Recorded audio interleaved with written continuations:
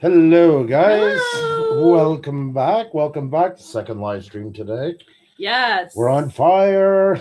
Oh my God. And we're tired. And last night was a marathon one in itself. And then another one at 3 o'clock today on the new I'm a Creator channel, which actually went for almost 2 hours. And if I may say so myself, some very great improv by yours truly to fill in the time as we had a bit of technical issues. Yes. But hey, that's what makes it all fun, right? We got to run with it. Yeah, and that's what happens sometimes with live streams, that you run into some technical issues, and that's okay. We all sometimes get through that. Yeah, exactly. It's all a learning curve. I mean, Yes. we forget sometimes with this amazing technology that we have, what we're doing right now wasn't dreamed about a couple of years ago. I mean, this was Star Trek talk. It's amazing how things have grown, and we do take it for oh my God Almighty, we've been on too long. So we're granted. Thank God we have somebody on tonight that's going to be talking about travel, because we definitely could use a vacation. Yes. Yeah. It's Friday night. You all have been working hard all week, so did we, and now we're ready just to sit back, put our feet up, relax, and enjoy our live stream. And we hope that you do too. I'm looking here from TriStar Travelers, who is just, well, takes you're all awesome. I can't stress that enough. But TriStar Travelers, who just started a couple of days ago with us, writes, just pulled over to log in. We'll be listening only for the first hour while I drive home, lol. But hey, Puša and Halo, I'll chime in as soon as I get home. I mean, that's a dedication. Yeah, that's a dedicated support, and we appreciate it so much. And it might sound cliche, but as tired as we are, you guys' support, keep coming back, keep participating. It makes it all worthwhile. Yes. We can't thank you enough. Tyler, hey, Pusa, another Canadian who just started his vlog a couple, not that long ago. Yeah, he's got into it, and he's got a couple of good videos already, and he's going full stream. He supports lots of people too. I always see him out doing that, and that's what's growing him. Yes. He's got some. He's getting great numbers for it. So check it out if you haven't yet. He is proof that hard work does pay off. So that's a great thing. Yeah, we have Railroad Preserver 2000. Yes, welcome. I still want to watch your videos. I know you sent me the link. Please know that I even put them in a special bookmark, because I am going to watch them. It's just been too crazy the last couple of days. Island Aesthetics. Our yesterday's guest. What was amazing stream. If we haven't seen it, after this one ends, go back and watch it. Amazing tips for getting into shape.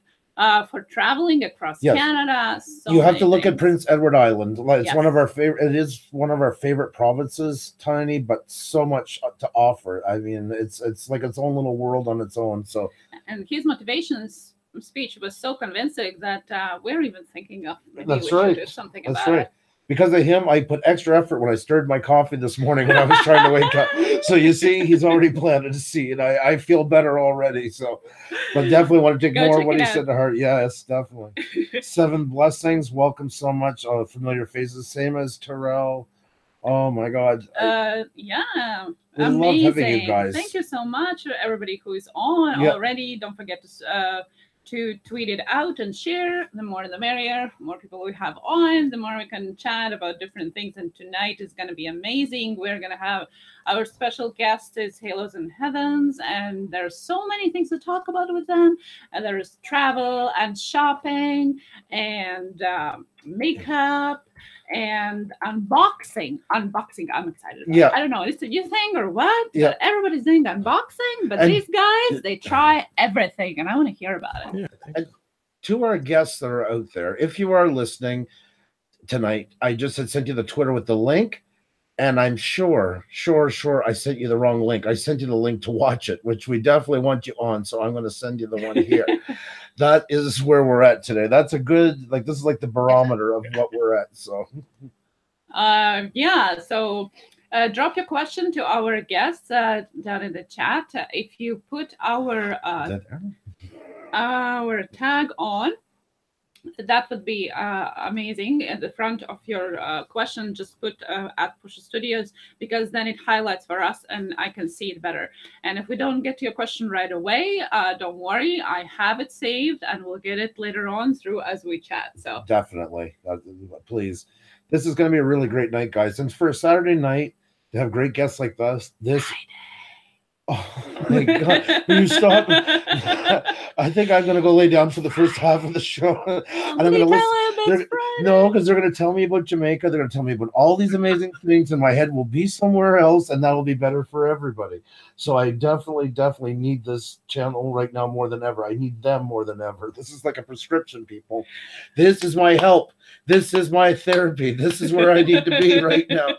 They are my saviors. I had motivational talk last night, and he got me stirring my coffee harder, walking faster as I grabbed the computer to go from one side of the room to the other. And now tonight, I'm going to find out when all the exercise pays off where I'm going on vacation. And we need some sun. You know what? We're in Montreal. Oh. It snowed today.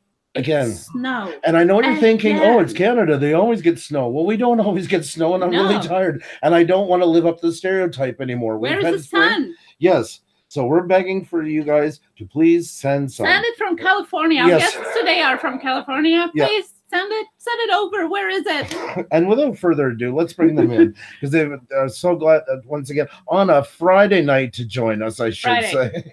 I'm getting that. So know that. Guys, welcome to the show. We're so honored to have you guys here. You want to talk a little bit about your channel first? Sure. Can you guys hear us okay? We can hear you guys perfectly. Welcome. Awesome. Thank you so much. Well, first, let us start by saying thank you so much for having us. We've been kind of cyber stalking you on Facebook and Instagram Love it. and YouTube. So we're really excited to be here. Maybe even a little nervous because this is our first kind of guest spot on a live stream. Yeah. Oh, we're honored. Yeah, you picked the right one, believe me. This is a great place to cut your teeth on it. We're pretty lax. So we're used to it with podcasting, but never on a live stream. So I'm sure we'll do some crazy things because we'll forget that people can see us. So we'll start looking at each other and give each other hand signals, and that'll happen. That's what I love about dynamic when there's two people on the channel, and I notice with us too is like there's a lot of body language and a lot of different things behind the scenes that people don't see. You're like a baby when they first learn how to walk. They do it great until they realize they're walking, then they drop. That's like us. We do great until we realize we're in front of a camera. Right. Yeah, I'm sure we're gonna do something insane, but I'm looking forward. You guys are gonna be awesome. Thank you. Did you want to describe the channel? Oh, no, you do it. So our channel is kind of schizophrenic. It's pretty much a recording of our lives. We do everything. It's vacations, it's unboxings, it's beauty stuff. It's a lot of dogs, which you'll probably hear. It's drinks, it's food, it's going out, it's staying in. It really is. When we started it, we just wanted it to be a look into our lives. We just wanted it to be as much us as you can do on YouTube. But we really, I know everyone says like, oh, you should have a niche. And we were like, our niche is us. It's being crazy. So that's just what we decided to do. So our channel is really self-indulgent and it's just about us. I love it. That is unique in itself, for sure. Yeah. Lifestyle. It's lifestyle.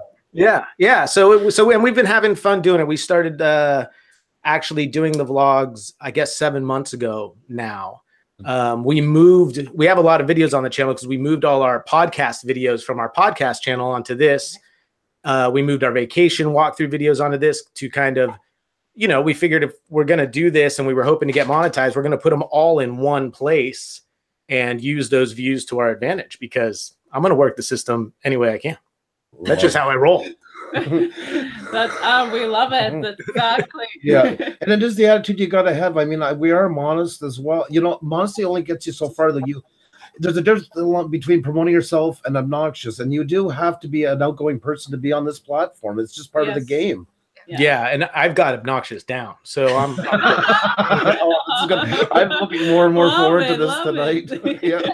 It's kind of fun too because it kind of started with Annalise. She was thinking she loves watching makeup videos on YouTube. I like watching music and car and motorcycle videos. Right. It's like, after doing the podcast for so long, Annalise was like, I think we could do this. And I'm like, yeah. I'm like, well, go ahead and I'll help you out. And then the next thing I knew, I was sitting there next to her putting on makeup. I'm like, all right, I guess this is what we're doing now. Totally. That's right. Oh my God. So Why the not? Ryan's a good sport too. That's great. I wonder if I can could do glam that band, challenge with Andrew too or not, putting on makeup first. I don't know. I hope you guys don't mind. I'm just showing a little bit of your channel here. Not at all. Please do. And again, we're sorry. Probably in the background, you're going to hear the dogs a bit, but they're just fine. part of the deal. Yeah. No, that's no problem at all. Glad to have them here. They're part of the show, so that's our pleasure. Also want to say hello to everybody in the chat, and thank you so much for dropping in and checking it out. And I'm sorry now for whatever will come out of my face during this next 2 hours. I have fingerprints in my knee for where Xenia squeezes my knee when I'm getting too off or something like that. And it depends on the night. These nights are more squeezed than others. So that's great because we talked about it before we came on. We're like, we have little dry erase boards that we use when we have guests on the podcast. And we're like, we can't do that. So we're going to have to do like these weird eye signals and squeezing each other's legs when it's like, hey, let them talk for a while. Be quiet now. Right. You stop talking. Let them talk. It's their show. Yeah. Well, they've heard us talk lots. It's really that we want to hear you guys. And I mean, that's the big part of this. And like we've told everybody since we started, it is kind of a bit of where the eye creator started. It is, we're not affiliated with them in any way. It's not that. It's just building on the people that we met from there. We've gotten to know each other so much from watching each other's videos. And the thing now is to kind of get to know everybody better. I think that builds better long-term cooperation with each other, appreciation for what they do. We were a great example because we're actually behind the camera. So people kind of didn't know what we were till the night we showed up on James, because sometimes Xenia would answer, sometimes I'd answer. We have very different interests in videos and very different ways of talking. Yeah. So I'm sure some people were scratching their heads, sometimes on the same channel. So I think it cleared up a lot of questions that night. I love that mascara. Yeah. Oh, I like driving trucks too. Yeah. You guys, I'm not trying to pick sides, but I think we're quite driven to the snow of how we answer and look at the world. You guys have been killing it lately with all the live streams and being on all these. I mean, it's been so much fun. It's a lot. Again, we're going to refer to the podcast a lot because that's what we did for so long. Sure. I mean, it's kind of like you really start to create these friendships with people you have never met, and even more so with YouTube because you see them and you see like their homes or where they go out, and it's a blast. So we'll be over in like an hour and a half, and we'll have a snack or something with you. Perfect. We got a bed ready for you. Bring some sun, as I said. I do. I think it's a bit of that Eastern attitude of where I grew up, the eastern part of Canada. Even though I'm from Quebec originally, I'm from the very eastern part of it, which is more in terms with the Maritimes. And I always wanted, I shouldn't say I always wanted. Since we got this channel rolling, I've kind of wanted to imitate those house parties that they had there. Where everybody would just get together and you'd have the 5 guitars, the fiddle, everybody's telling jokes and laughing till 2 in the morning. There's no real order to it. It's just friendly chaos. Yeah, no, I love it. I'll bring one of my guitars and we'll hang out. I've seen that. We're going to be talking about that. Yes, I've seen decent pictures, if I'm not mistaken. I'm not sure. So yeah. No, I'm into it. I'm so excited. Excellent. No, that is definitely right on. Well, it's I think the second thing on my list. Yes. Yeah. And I didn't put it first because then Xenia would get frustrated with me. So I just put it PCs and guitars. Like, oh my God. So. As we were saying, it's this is more about people behind the channel because we watch each other's videos, and yes, we partly get to know each other, but it's more about who is behind it. What is there else? Maybe there's we haven't seen in the video. So that's what there's always a story behind it. Because it's channels is one thing, but there are people behind each channel, and that's what we want to connect at the end. Yep. No, definitely.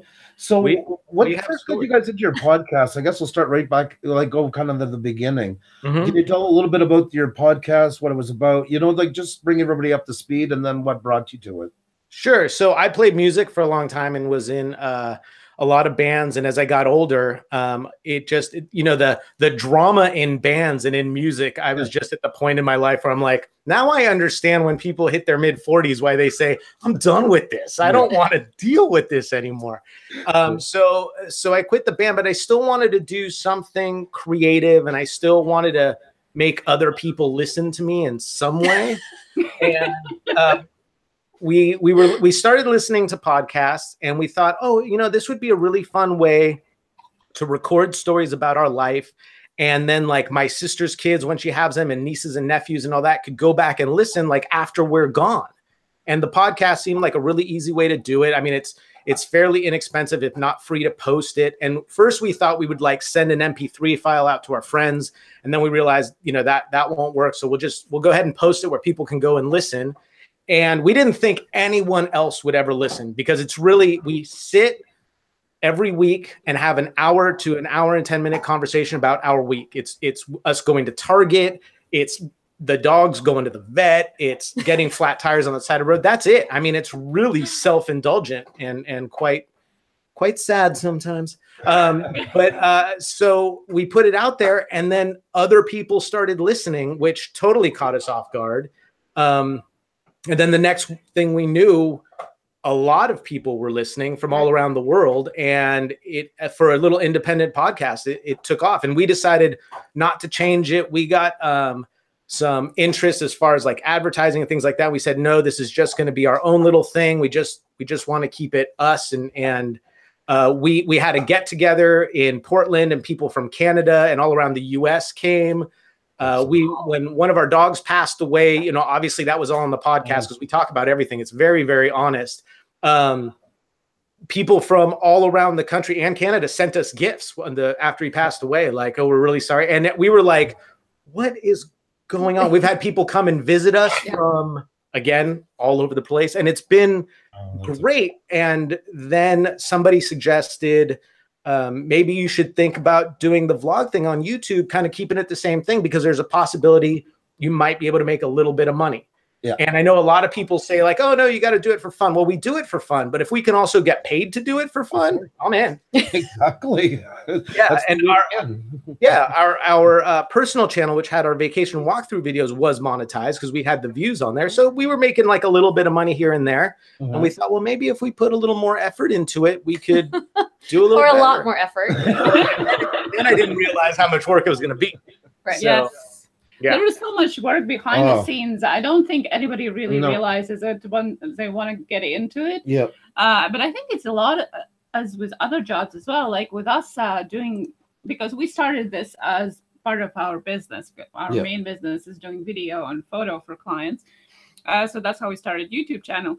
But even doing that, it's so much back work of promoting things, doing, communication with clients. So basically at the end, for me, at least, it's like 80% of work is not related to doing photography whatsoever, right? And I think it's the same. It's the same with YouTube channel as well. It's so much work behind all that. We sit on the board of writers. We are the set designers. We own a production company, and we are a producer as well. You like all these hats. And the more you get into it, the musicians see that a lot as well, as they get involved in the business to go somewhere. Very little of it is involved in your craft. The more you do, the more to get ahead, the less you deal with your craft, and that's a hard thing.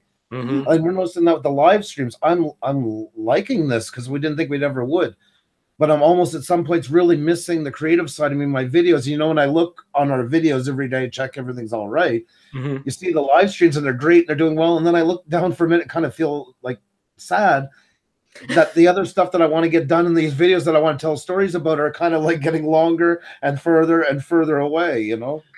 Yeah, I know when I was on your channel earlier, I went down to look for those videos because, I mean, I'm like, well, I know the live stream because I've seen them, but I didn't really know your channel aside from that. I'm like, I know they just don't do live stream. That's not how it started. So it was fun to go and see some of those other videos. And I'm like, this is impressive as hell. I want to see more of this. This is really cool.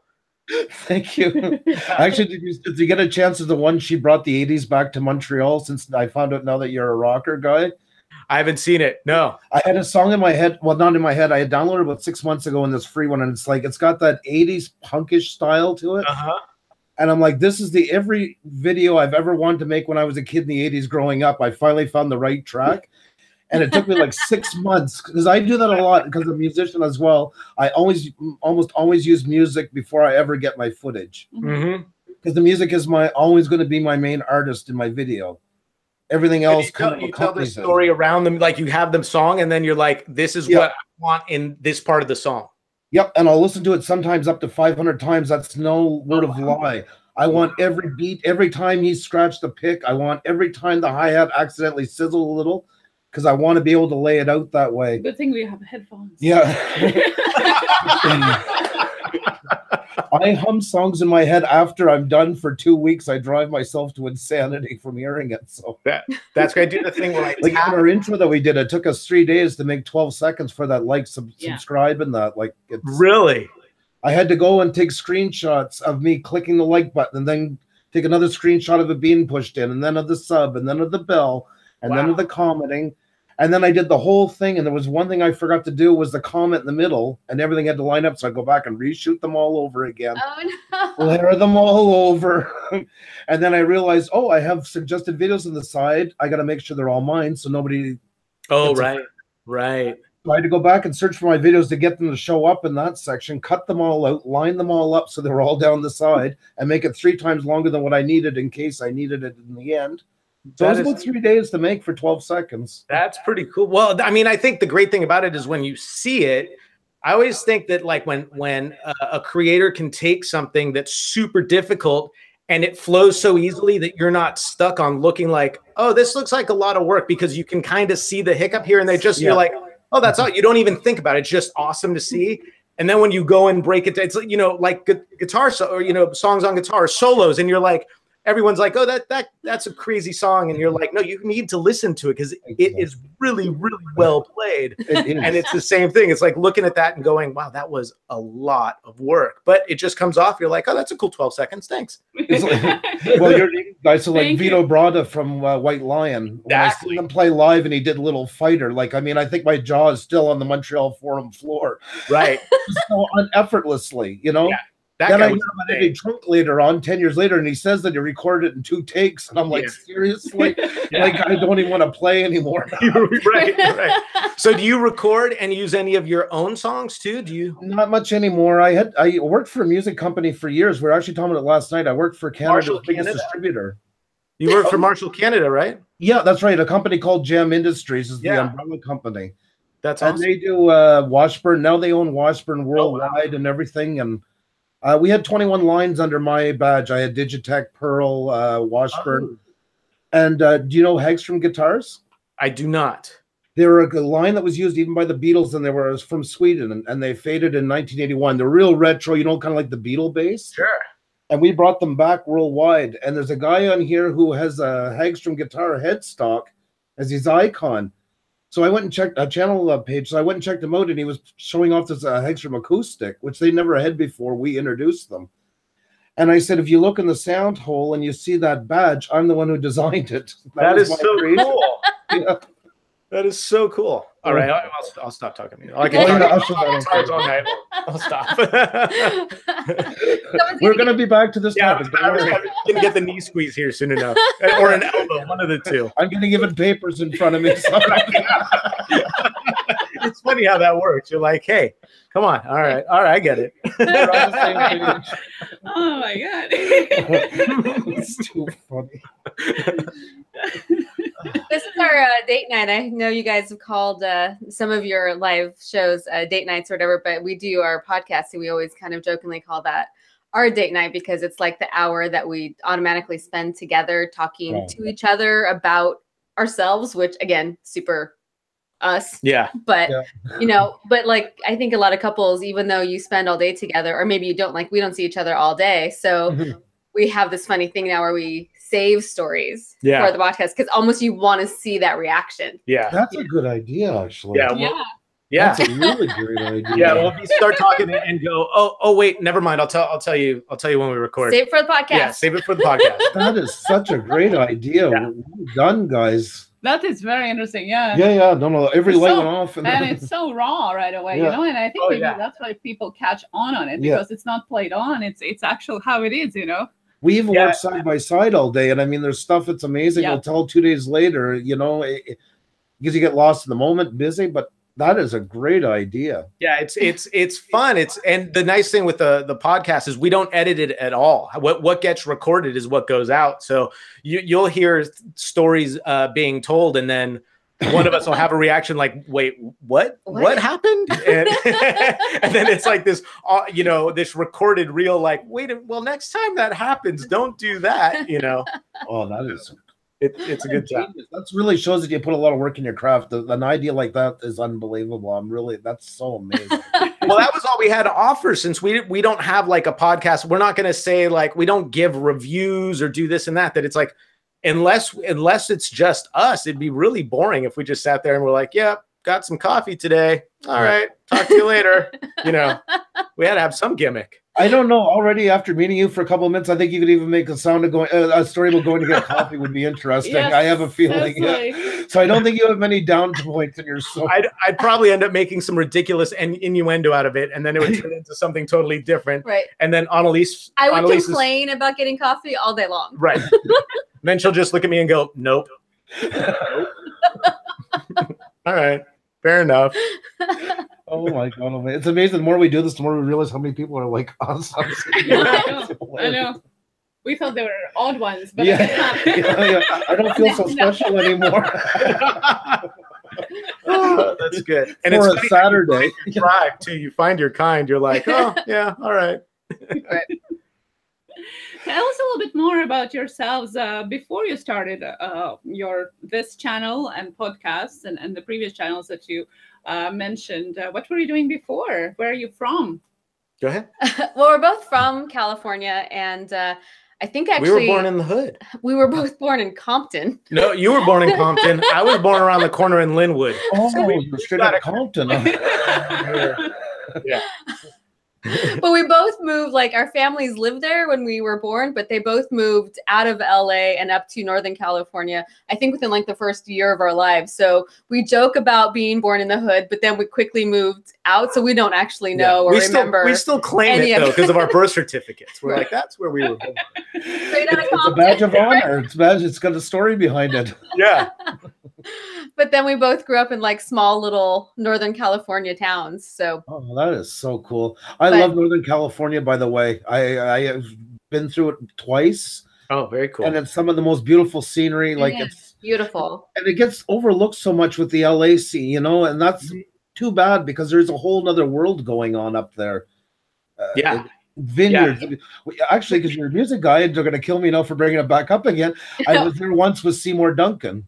Oh, very cool. Because that's where they're up, and then we went up through, and we took extra 2 days and drove up after that. So yeah, I have a bunch of buddies that worked for, and a few that still work for Mesa Boogie too. Oh wow! Yeah, they're one of we didn't do them, and I love Marshall. They were great to be on, but Mesa Boogie always has a special place. Yeah, I'm done. Get from the subject. Sorry. Yeah, I can feel the eyes, and I'm not even looking. Yeah, I'm getting squeezed again. Okay, so before the podcast. Slowly wearing back. My God. Okay, Northern California, Compton. I'm pretty good now. I actually, from when I was like high school, moved to LA and did actually live there for about 8 years before I moved back up to Northern California. And I've been working for the most part at Skywalker Sound, which is the post-production division of Lucasfilm, for 21 years. Wow. And I did take a break for a little while, moved to Portland and did the most Portland thing you can do. I worked at a comic book store and owned a coffee shop for a few years. Oh my God, you were right out of Portlandia. Like you were. Oh, that's amazing. It's hilarious. I'm the trifecta of nerd. Right? Yeah. But if you're going to do it right. That's always been my philosophy, you know. We went to go visit Portland, and Annalise took me to the coffee shop that she owned, and we're walking there, and I'm like, this is not Portlandia is not a joke. I mean, that's exactly how it is. Across the street was a shop of a lady that knits caps and gloves, and that was the whole store. And I'm like, seriously, and she was making a living. I'm like, how does this happen? Right. There were a kitty corner, and then down the street was the old school video store, and down the other street was the Horse Brass Pub, and then on the other corner is a Montessori school that teaches Montessori teachers how to teach Montessori. Oh my God! It's totally Portland. That is living the life, like that. But what an experience! So just the same, though. I mean, it must have been. I loved it. I love Portland, and I think I just needed a break. Like I said, I've been working for Lucasfilm for 21 years now. I actually just got a statue a couple of months ago, my 20-year at Lucasfilm statue. It's a C3PO. No way. Pretty cool. You don't have it close, do you? I'll go get it. I can get it. Did you want to Yes, please. Yeah. You have to show that. So it's really cool because after we met later in our life, and after we met, we were going. The last 3 Star Wars movies were coming out, and I was a huge Star Wars fan, and I grew up mainly where Skywalker Sound is, out in West Marin. And she's like, hey, do you want to go see the new Star Wars film? Oh my God. That is so amazing. Congratulations. Yeah. They made it look like an Oscar to make us feel like super proud or whatever. And my name's little engraved over there. So. It was really cool. It was at the theater at Skywalker with Kathleen Kennedy, the head of Lucasfilm, right? Yeah. And she was like, there's so much like a family out there. It's crazy. So Annalise says, do you want to see Star Wars at Skywalker Ranch? And it's like a little tear came from my eye. And I'm like, absolutely. Yeah. Hi, where Pearl Jam recorded too? Yeah, I'll go. So that is I have to bring it back to music. I just had to throw that in. Sorry. So anyway, go ahead. I'm sorry. I don't know what was to say. You were saying, so 21 years at Skywalker.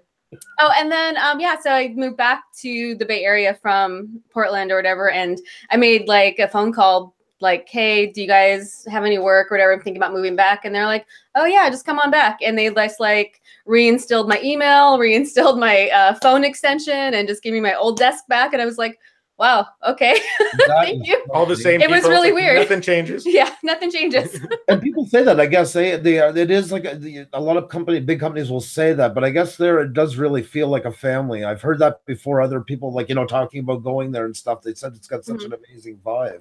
Right. It's actually like the actual core employees is actually very small. Like we get a lot of LA visitors and editors and mixers and things like that, but the actual core essence of Skywalker is actually a very small group. So, I mean, I think that we've all known each other for so long. So when you say like, hey, I was thinking about coming back, they're like, oh yeah, we'll make space for you or whatever. So that's amazing. Amazing. Yeah. So I'm assuming you've met the man.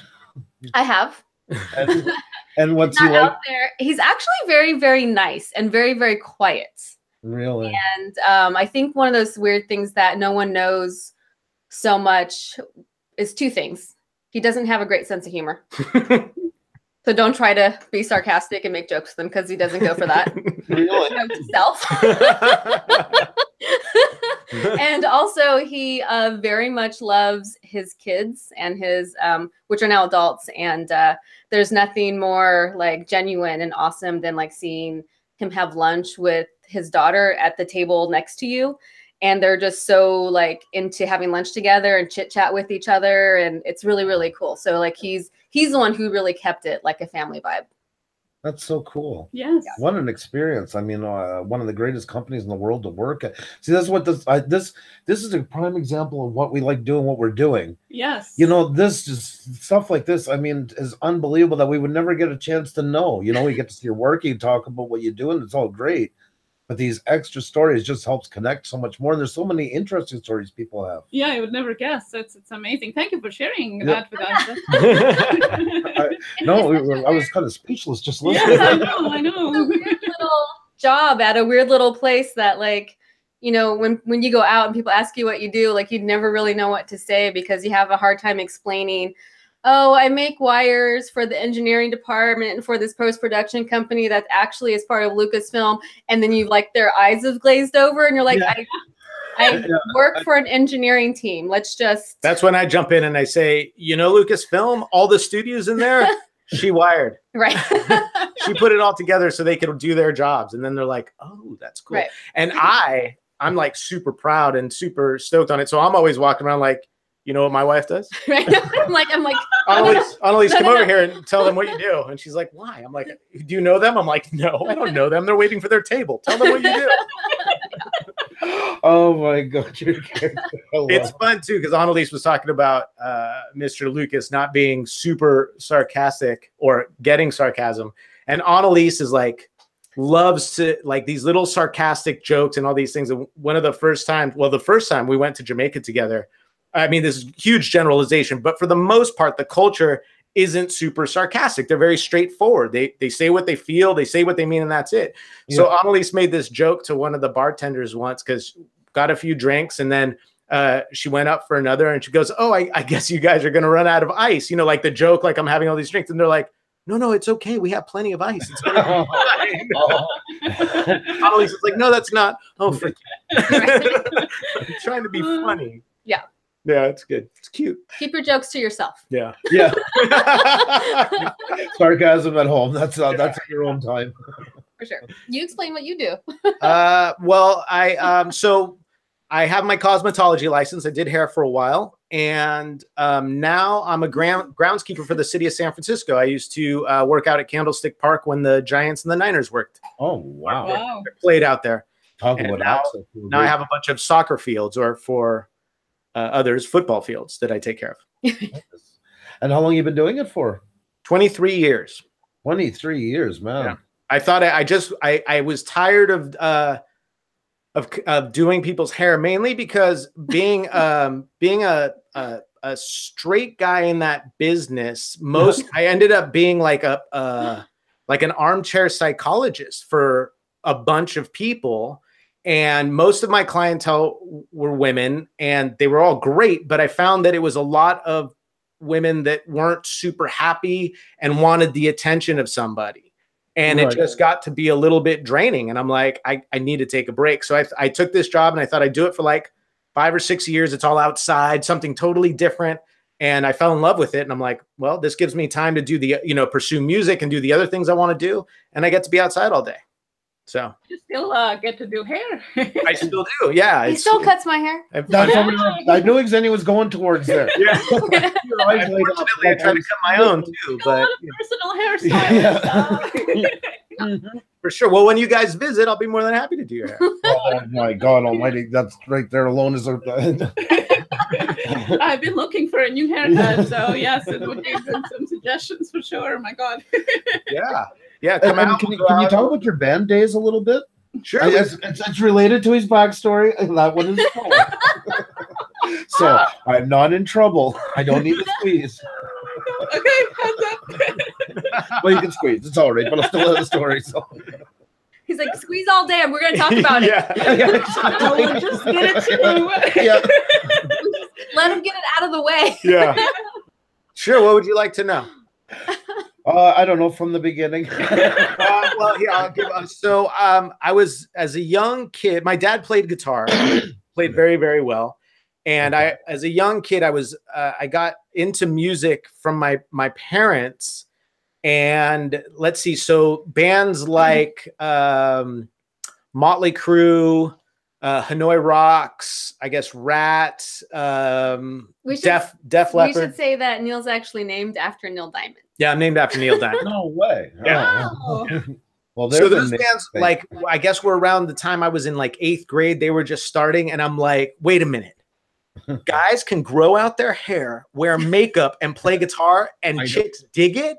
Yeah. I am in. That's all I needed. That's what I've been waiting for. Yeah. It was funny. It wasn't until like my mid to late 30s that I realized, as a young boy, and there's nothing wrong with it, but as a young boy, my room was plastered with pictures of guys in drag. I'm like, no wonder my parents thought I had, they were like, what is going on? I'm like, I think it's, and then I ended up becoming a cosmetologist. But yeah, so that's how it started. And then all I wanted to do was play bass because I love Nikki Sixx. Oh, you're a bass player. And yeah, and then my dad said, "No, you're gonna play a real instrument." Just joke, bad joke. Just kidding, just kidding. And got me a guitar, and that was it. I just started playing guitar, and then became a singer in a band because the singer that was part of this band wasn't good. Not that I'm any good. And that was it. It kind of took off from there. So played in a bunch of glam bands, and well, not a bunch, but a few glam bands, and then later progressed into like that grungy rock thing. And yeah.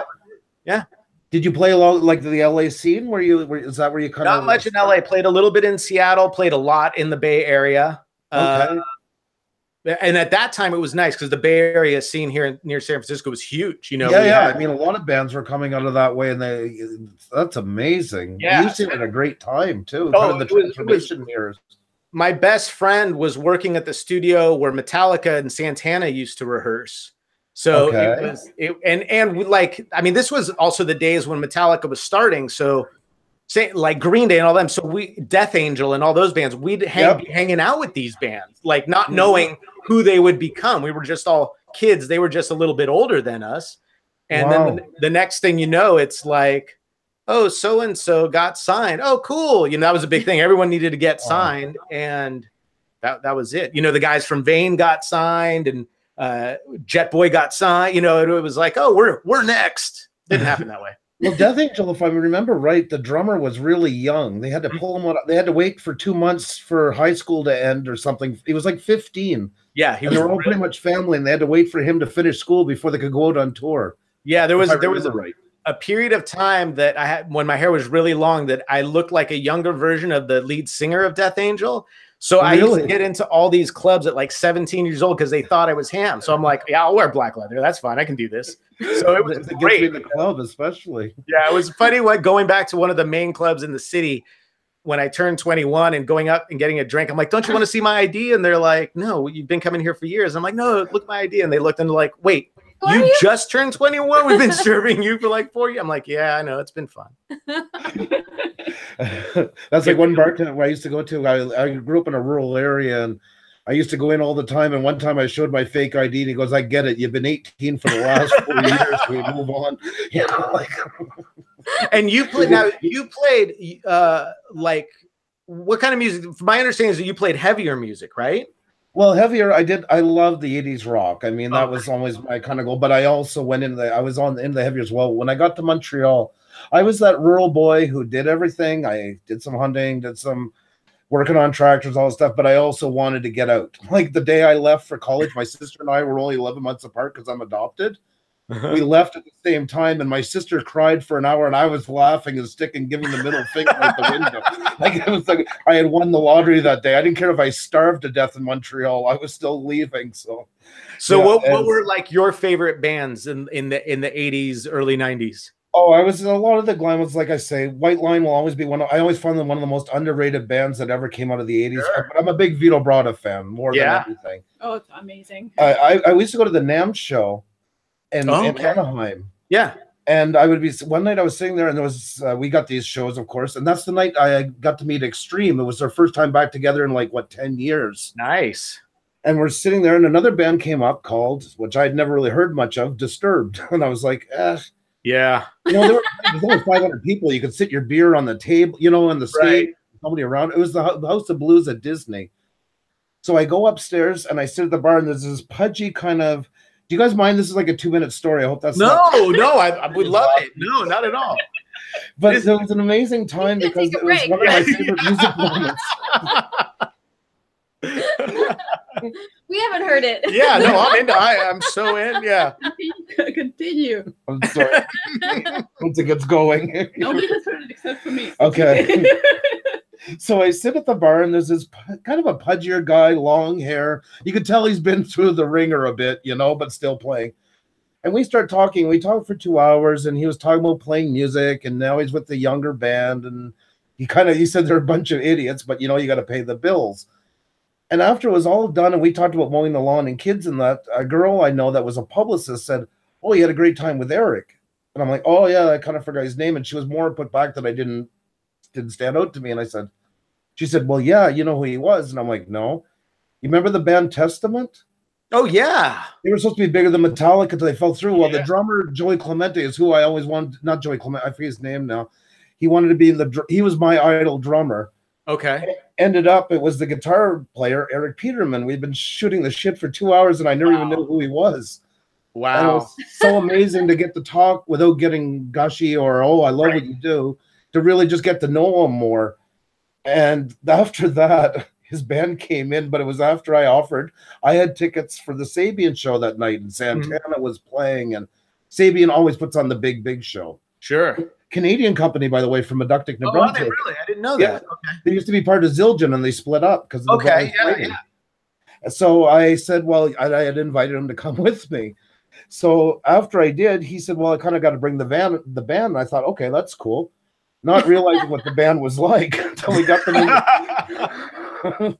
And the owner of our company, which is one of the biggest music companies in the world, his son was with us, who's going to take over this business. So we get a van because we don't have enough room for all of us. So there's this driver and then the owner's son. And then behind me is my drum tech manager. And then this band. So we start taking off. And of course, typical California scenarios, midnight and the palm trees are flying by. Sure. This singer reaches over the driver and turns up this like death metal channel to, well, 26. I think he found a new number. Right. And he starts screaming and their heads are bouncing. And the driver says, I can't do this. And he turns it down. The singer grabs the volume, cranks it again. The driver goes to touch it. He slaps him on the hand like that. Says, don't touch it anymore. And then they all go into helicopter hair. So there's 5 of them going. And my drum manager's laughing because things are gone so bad. And he's getting hit with shots of blonde bleached hair kind of every 2 seconds like that. I'm roaring because I know how much crap I'm into when I get back because of the sun's in the car. Yeah. It was just a typical NAMM night, like just the most bizarre, because we're so corporate, they're so liberal. It's one of the weirdest businesses you'll ever be into in your life. Yeah. You always have one foot in each side. So I've never been to the show. I was supposed to go to a show. A friend of ours started Dirtbag Clothing, and so they were down there all the time because they who do they do now? They do like 3 Days Grace and Slipknot and and it's just clothing. But he always had tickets, and he's like, "Hey, do you guys want to come down?" And one year we were going to, but he's like, "It's the weirdest thing because like you have these 2 opposing forces that come together in this real symbiotic way, but at the same time you can tell there's this weird tension too." Yeah. And then you have everybody come in that's like excited to be there, and they want to see this and that, and it's he says it's bizarre. It is. You never know. It's almost it's great, but you got to breathe a sigh of relief when you got back on the plane. You're like, okay, I made it through without screwing up because it literally is that easy to do it there. And I remember one morning at our hotel we stayed at, you could go downstairs and the pool is like, say, on the 3rd floor, and that's where you could smoke because, or otherwise you'd go outside. And I always see these weird. There's always so many weird people there. Like I mean, let's face it, most bands are eccentric. Oh yeah. And the worst ones are the ones that are doing a little good, but not there yet because they want to be seen. They're cock of the walk. They're all chest out. Sure. And it was this guy and girl, and you could tell they've been fighting for hours. And it was straight out of a Spinal Tap movie. Like I wanted to vomit listening to them. And he's like, "No, but babe, you want me to pick between the band and you? You know, my guitar. You know, it's a part of me. You know, it's like underwear, babe." And it's like you're not really saying this in 2007, are we? Like, right. Did I go in a time warp? You know, is this like? I just want to live. I just want to rock, man. You want me to take you? You want me to take my guitar? You know, you want me to make love to you? You want me to make love to my guitar? You know, it was just like, oh, this went on for the whole cigarette. I couldn't smoke fast enough. Like, I thought about quitting halfway through.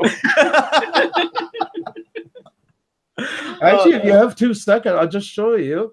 Unfortunately, we did this last night. Well, just touch up on it a little bit. So today, since you guys are more interested in music, you can show a little bit more about that. There's Paul Stanley. Yep. He was an endorsee for Washburn. He changes every year, whichever one gives him the most money. And that year was Kerry King over there? What's that? Kerry King? Yep, that's Kerry King when they launched the Marshall amp. That's so cool. This was my cousin's very first concert. This is Dave Mustaine at the back of the Montreal Center. Nice. And my cousin was 19, and that was his first concert. Was backstage with 5 other bands. It was that Gigantor. Okay. He couldn't even hide his goofy smile. I swear to God, he was pushing his ears off his head at one point. That's great. Canadian show. You know, Kids in the Hall. Have you ever heard of them? Yeah.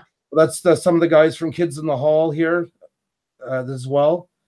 And the TV show Degrassi, where that rapper, what's his name, Drake, got his start. Right. That was a Canadian show. I was a product advisor for 5 years with them. Nice. And the drummer from Nickelback that took over, Daniel Adair, that was my son. Right. And Dave Martone, he's a guitarist from around Seattle, I believe. He's one of like the ultimate underground shredders. Michael Anthony from Van Halen. Right. That was my sister from In Excess, the drummer. Okay. There's a great guitar player. If you ever get a chance to listen to him and sing, he's from Canada, called Colin James. All right.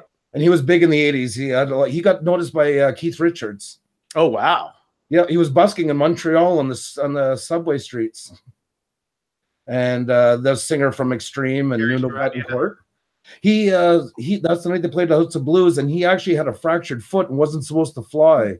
Oh, wow. It was their first time together in 10 years, and he flew down and did the whole show. And when he came off stage, that's where I caught him because he fell in my arms. I just happened to be walking. So I guess we got intimate for our first time. Right. This was at the NAMM show. That was the drum tech that was in the car that got the mouthful of hair. Oh, that's funny. And Michael Mangini, one of the fastest drummers in the world. And yeah. Jimmy DeGrasso, who played with Alice Cooper. He was on Wayne's World with Alice Cooper when he was on. Oh, okay. Yeah. I always forget their names. Seven Dust? Yeah. Yeah, that was the drummer for them. They were all the drum guys that were over for a visit. So Seven Dust. I think their manager is the old bass player for Twisted Sister. Yes. Yeah. That is true because he was there and they were talking about that. Wow, you have a good Do you ever hear of a band from the 80s called Overkill? Oh, of course. That's the singer. And his song was the very first song I ever taught myself to play on guitar. And I got to meet him all those years later. That's cool. We got to play a couple of chords while he sang it, and my 10-year-old son was with me at the time. So wow, that's cool. We have a Montreal Heavy Metal Fest now every year, and like there's AC/DC's been into it. They play for 3 days. It's just continuous bands. Metallica was last year, Iron Maiden. So it's grown pretty big. These are the guys from Warrant. That was when they got back together just before what's his name committed suicide. Not Lane Staley. Lane. Janie Lane. Yeah, yes, it was right on the tip of my tongue. Yeah, it seems like everybody that has Lane in their name is committing suicide. Lane Staley. Yeah, I know. It seems that's an awful thing. It seems awfully contagious. Anthrax. Yep, that was side stage with my sister. You guys are a bunch of nerds. Pretty much. Totally. We nailed it. Well, people in the chat are enjoying it. There are lots of metal and heavy metal fans and Nickelback and Metallica and oh my, people are enjoying it. This was the one I was saving until the end. This is Jim Marshall with my son. Okay. Mm-hmm. Oh, that's cool. Yeah, he used to come in every year, at least once a year, and we put him up in this hotel. And he loved cigars and single malt scotch. Oh, wow! And he went to Montreal because he could get Cubans. So everybody that I work with hated cigar smoke. So nobody wanted to sit with him all afternoon while he smoked his cigars. Right. I'm not even a cigar smoker, but hey, when in Rome. Exactly. Yeah. So I literally spend 3 days with him, just sitting there all afternoon hearing his stories. And he'd be like, oh, I remember when Jimi Hendrix first came in and wanted me to try and build this amp. And Peter Townsend. And he was incredible. He was like your grandfather, but really cool, you know? Except really cool. That's right. So, yeah, so that was some of the, that's some of the ones, a lot of them, I don't even know where they are anymore, but that's just some of the few that I have left. That's so cool. How old were you when you started playing? It was 11. Oh, nice. My dad was actually, once again, East Coast, everybody almost plays. Right, okay.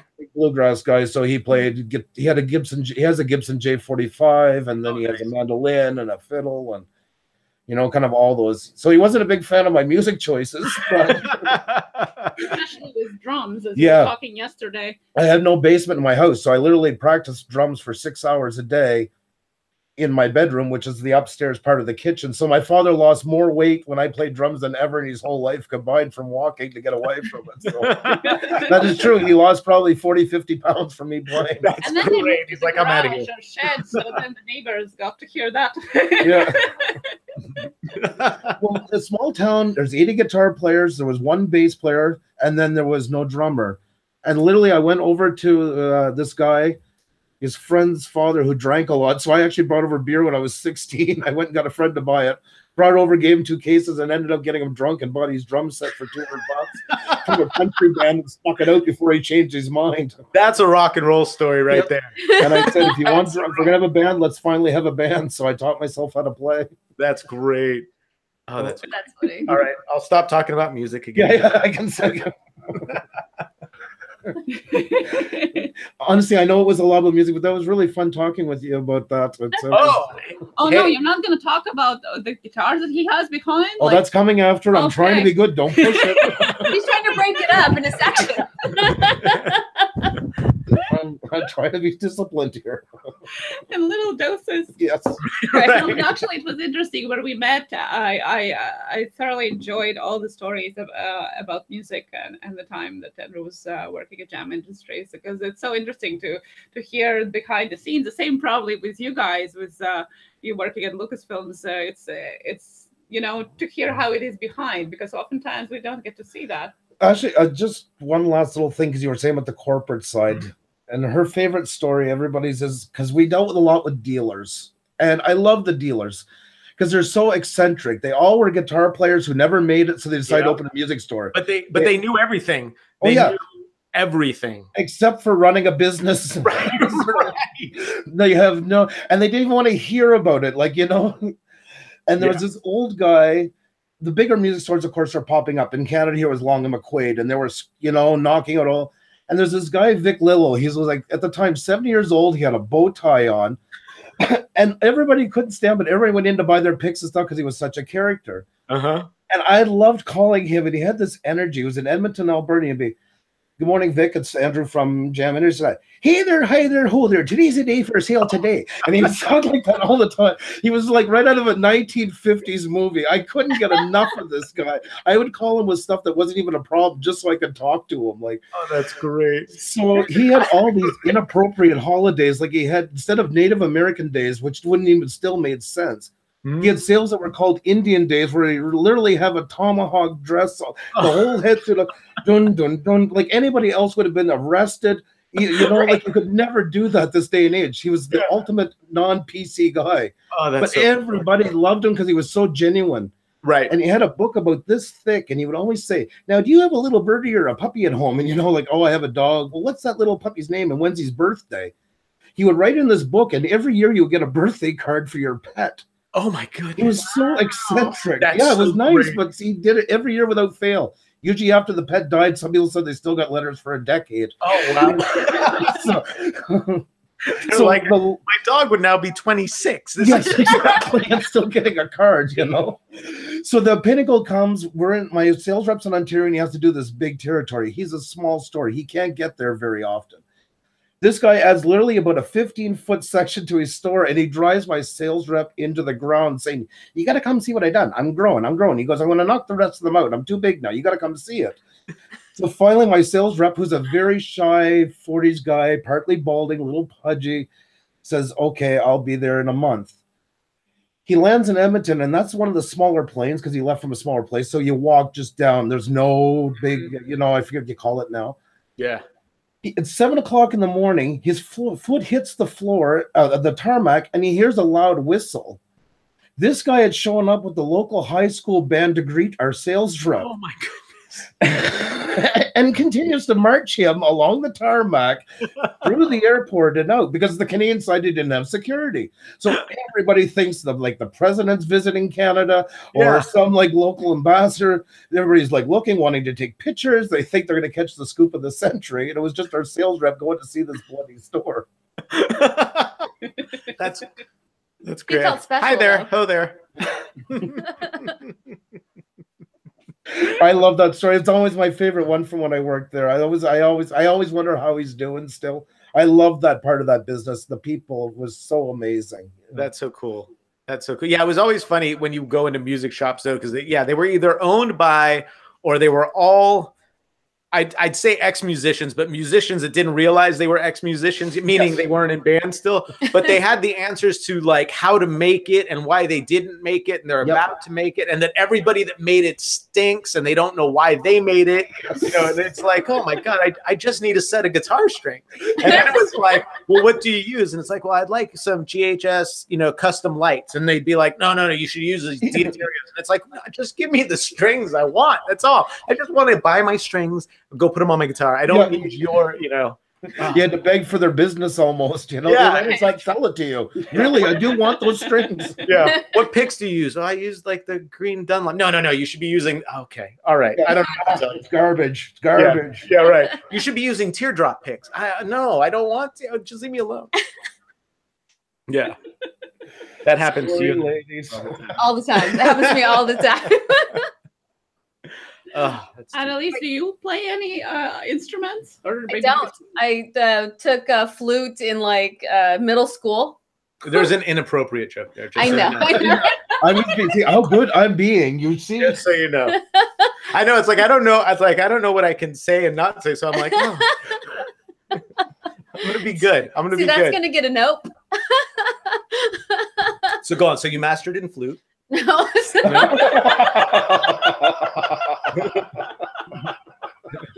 But actually, what's funny is I actually really liked it, and I was pretty good at it. And my mom made me nope. No. My mom made me quit because I stopped doing like my homework and stuff. So because I would just practice, and she was like, "No, I'm not having that." So many jokes. Back to the books. Right there, I can see his eyes. Oh my God. He's holding back. Yeah, so I'm squeezing my own leg. No, but you've talked about maybe wanting to learn piano. This Hello Kitty guitar is actually mine. Oh, that's what I was gonna ask. Well, yeah, with the pink color. Well, it was a gift, and I knew a guitar prodigy actually in Portland, and he was going to teach me how to play. And then I ended up moving back, and I never got my lessons. Wow. So. Then she met me, and she's like, "I don't want you to teach me." She's like, "I don't need to learn every Poison song ever." Yeah, we're good. We're good. So no. Yeah, the guitar looks pristine. You'll have to get onto it though. Almost untouched. Yeah, I think I played it like 3 times Right. just to mess around with it. But Right. He mostly just takes pictures with it. Well, that's okay. Yeah, right. That's it. That's it. You still might pick it up though one day. You never know.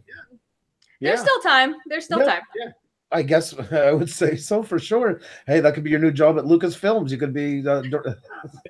She could start doing the guitar. Well, I think what I technically do is I do the wiring, like for the studio. So like I build the studios and fix the studios and maintain the studios. And so every other wire person that I know in the Bay Area or mostly in LA, they're all ex-musicians. I'm the only one I know that isn't. So there's still time for me. That's right. Exactly. I'm already halfway there. I've already have the retirement part all done, so I can just backtrack to the beginning. So a lot of them were like ex-roadies and stuff like that a lot?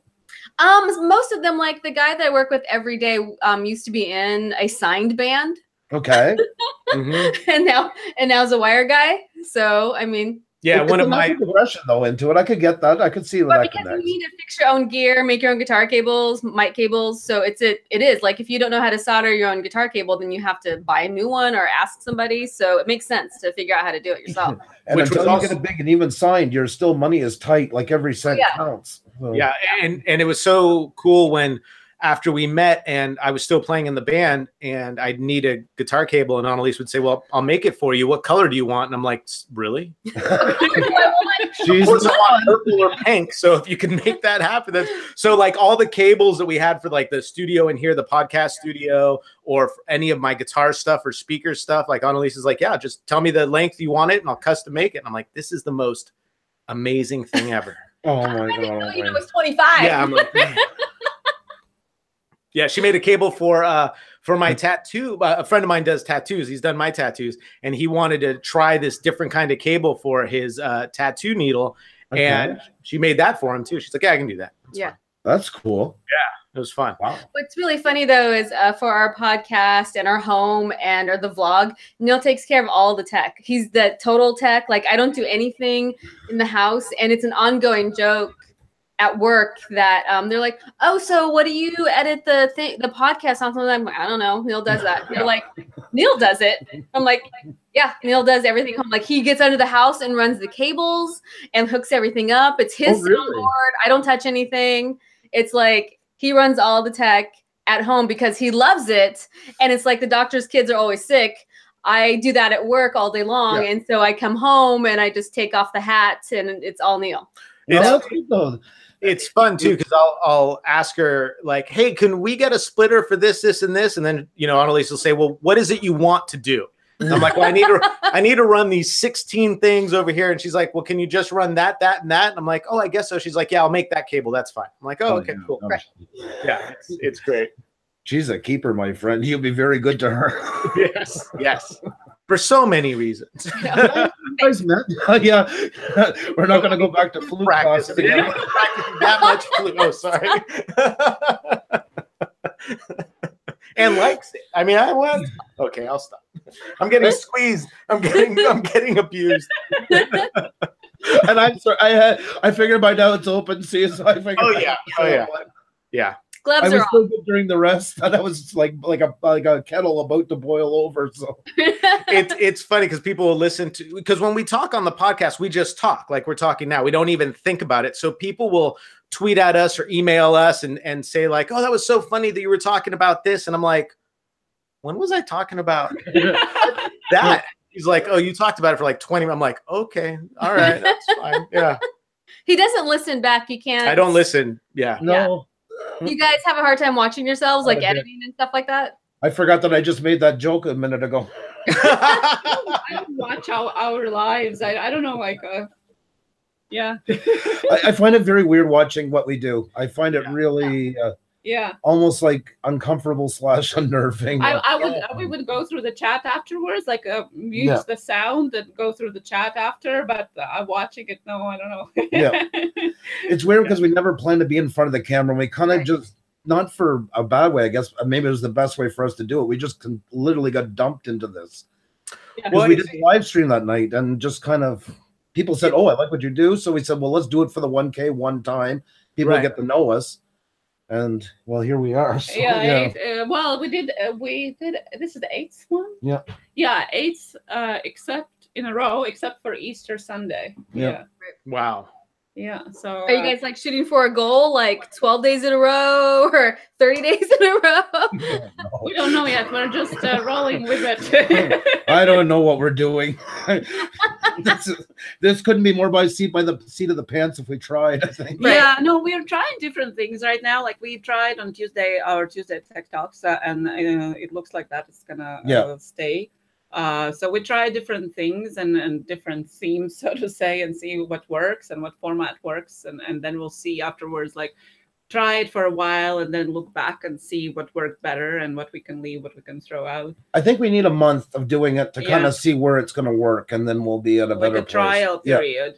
And we're lucky. Honestly, we have great guests like you guys. We have great guests in the chat. That makes it easy because nobody's like coming down on us. Oh, you stumbled on here or there. Right. I think actually people are appreciating that we are kind of just who we are. This, like you guys are saying to you. Well, when I came across the I Am a Creator hashtag, you guys are one of the first people that I saw live. And I was like, oh, this is so cool. Because we have been talking, the podcast community is super supportive, especially the independent podcast community, because no one really goes into podcasting thinking they're going to make anything because there's really no money in it unless you're huge. Yeah. It's a passion thing, and then the luck of the draw. Right. And there's everybody does. It was not that big of a deal. People don't do it to make money. Right. Yeah. But on YouTube, we know people do. A lot of people get into it because they see these other whether it's beauty vloggers or just daily vloggers, and they're like, well, I can do that. I can have 16 million subscribers and I'm going to make $100,000 a year. Yep. And so it was interesting because when we started vlogging, we were expecting that same kind of openness and support in the podcast. And it was like, no, we're like, oh my gosh, hey, we're not trying to steal anybody's idea here. I was just reaching out to say, hey, I'm learning about this. So I'm just asking questions. So it was really nice to come across the I Am a Creator because it is, and obviously, I mean, the way I see it, it's everybody wants to help each other, but they also want to help themselves, which is great. Fine. Yeah. Exactly. But it was nice to at least find some people that are willing to be open and listen and go, oh, I am actually going to watch your video. It might only be one, it might only be for a week, but I'm actually going to watch it. I'm going to comment. I'm going to give you some opinions, and then you can do the same for me. But you guys were one of the first lives that I watched. It was you and Verdict Squad, actually. Oh, okay. That's nice. Which, I told Marco, I said, because we're so much older than most of the people that, that he talks with and all the other gamers. I'm like, we're just going to be like your cool aunt and uncle and just show up on your live stream and and hang out. But when and make weird comments. Yeah, make really inappropriate comments. Well, like, came to the right place. We're in here, right? You know, so but then seeing you guys, it was the first time for me that I felt like, oh, there are people like us out there that are doing this and having fun and hope that it becomes more and has a goal and has a vision, but at the same time are themselves. Yes. That it's not this radio personality, which is fine. It's just not my thing, you know. Yes, I don't know if they want to go that route. It's just not our route. But I mean, if that's what you feel comfortable with, you know, I had people we want to be miserable or bad. Hey, if that's your goal, be the worst you can be. You know, like I'm cheering you on right to the, you know. Right. Yeah. So it was fun. So then so then I started following you guys, and you know, for me, since we just got into it, I figured because everybody was talking about you guys, and you could see your name being retweeted, this and that, I'm like, they must have been doing this for freaking ever, and they've got to be like at the top of the mountain, looking down, going, oh, and it was nice to hear, like, as I heard more of your live streams, that it's like, oh, you guys are into it, but also figuring it out too, and what you want to do with it. And I'm like, this is amazing. And then when you guys asked, do you want to be on? I was like, of course. Why wouldn't we? Yeah. That's so nice. That's so yeah, it was great. So I want to say thank you for not only having us on, but also for restoring my, I guess, faith in the fact that there are other really cool people. And now through this, we've met a lot. Right. But right, of course.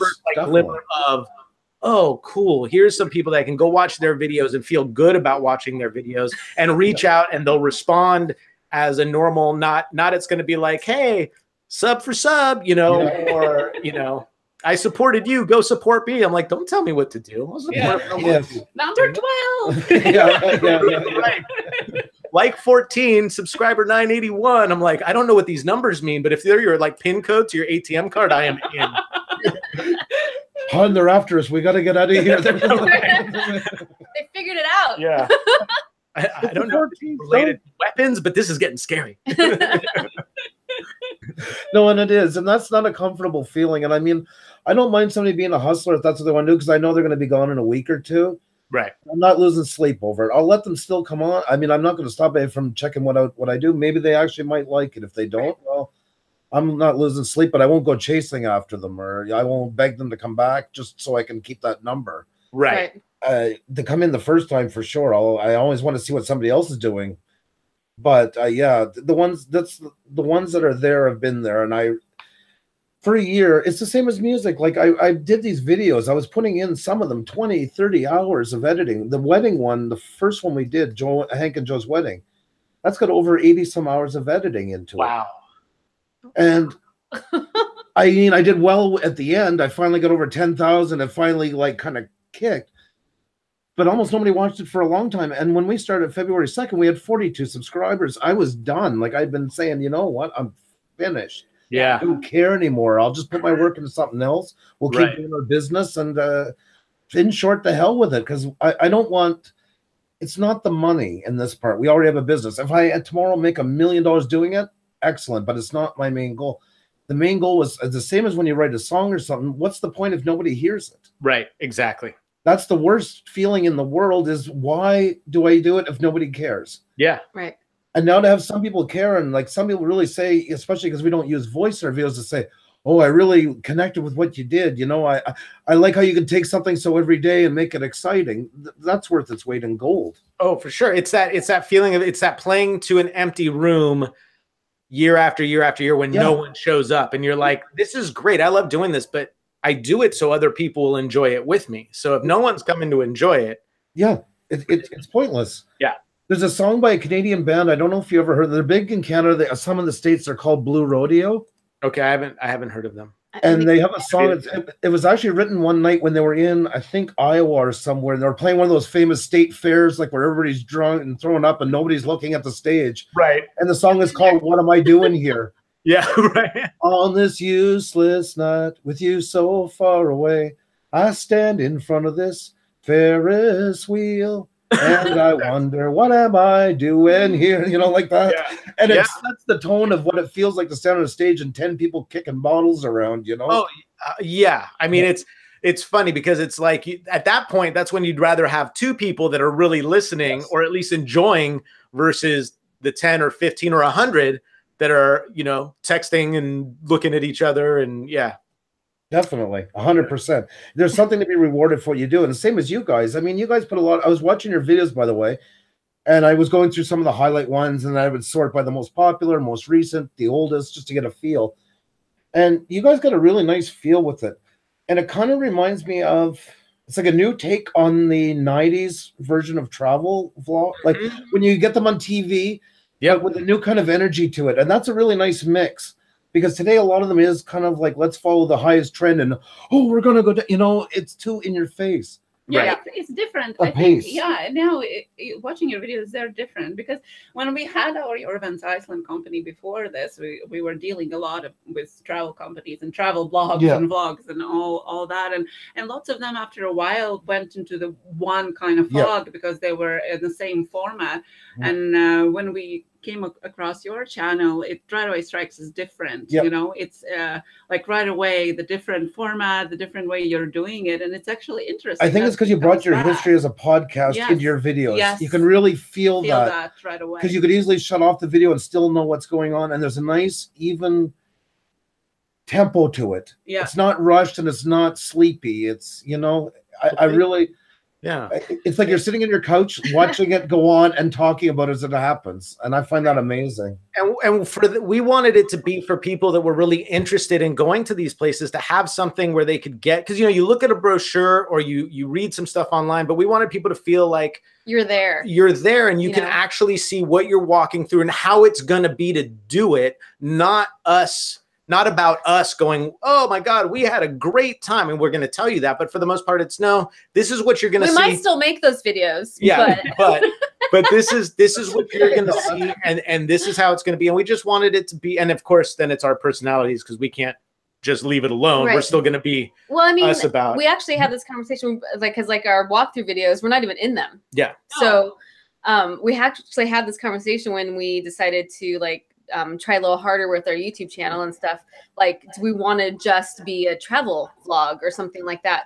But then we'd have to travel a lot more, obviously. Which is fine. Which is great. But as you guys were saying, we have jobs, you know, and we're not going to quit those jobs, even if the vlog, you know, makes money.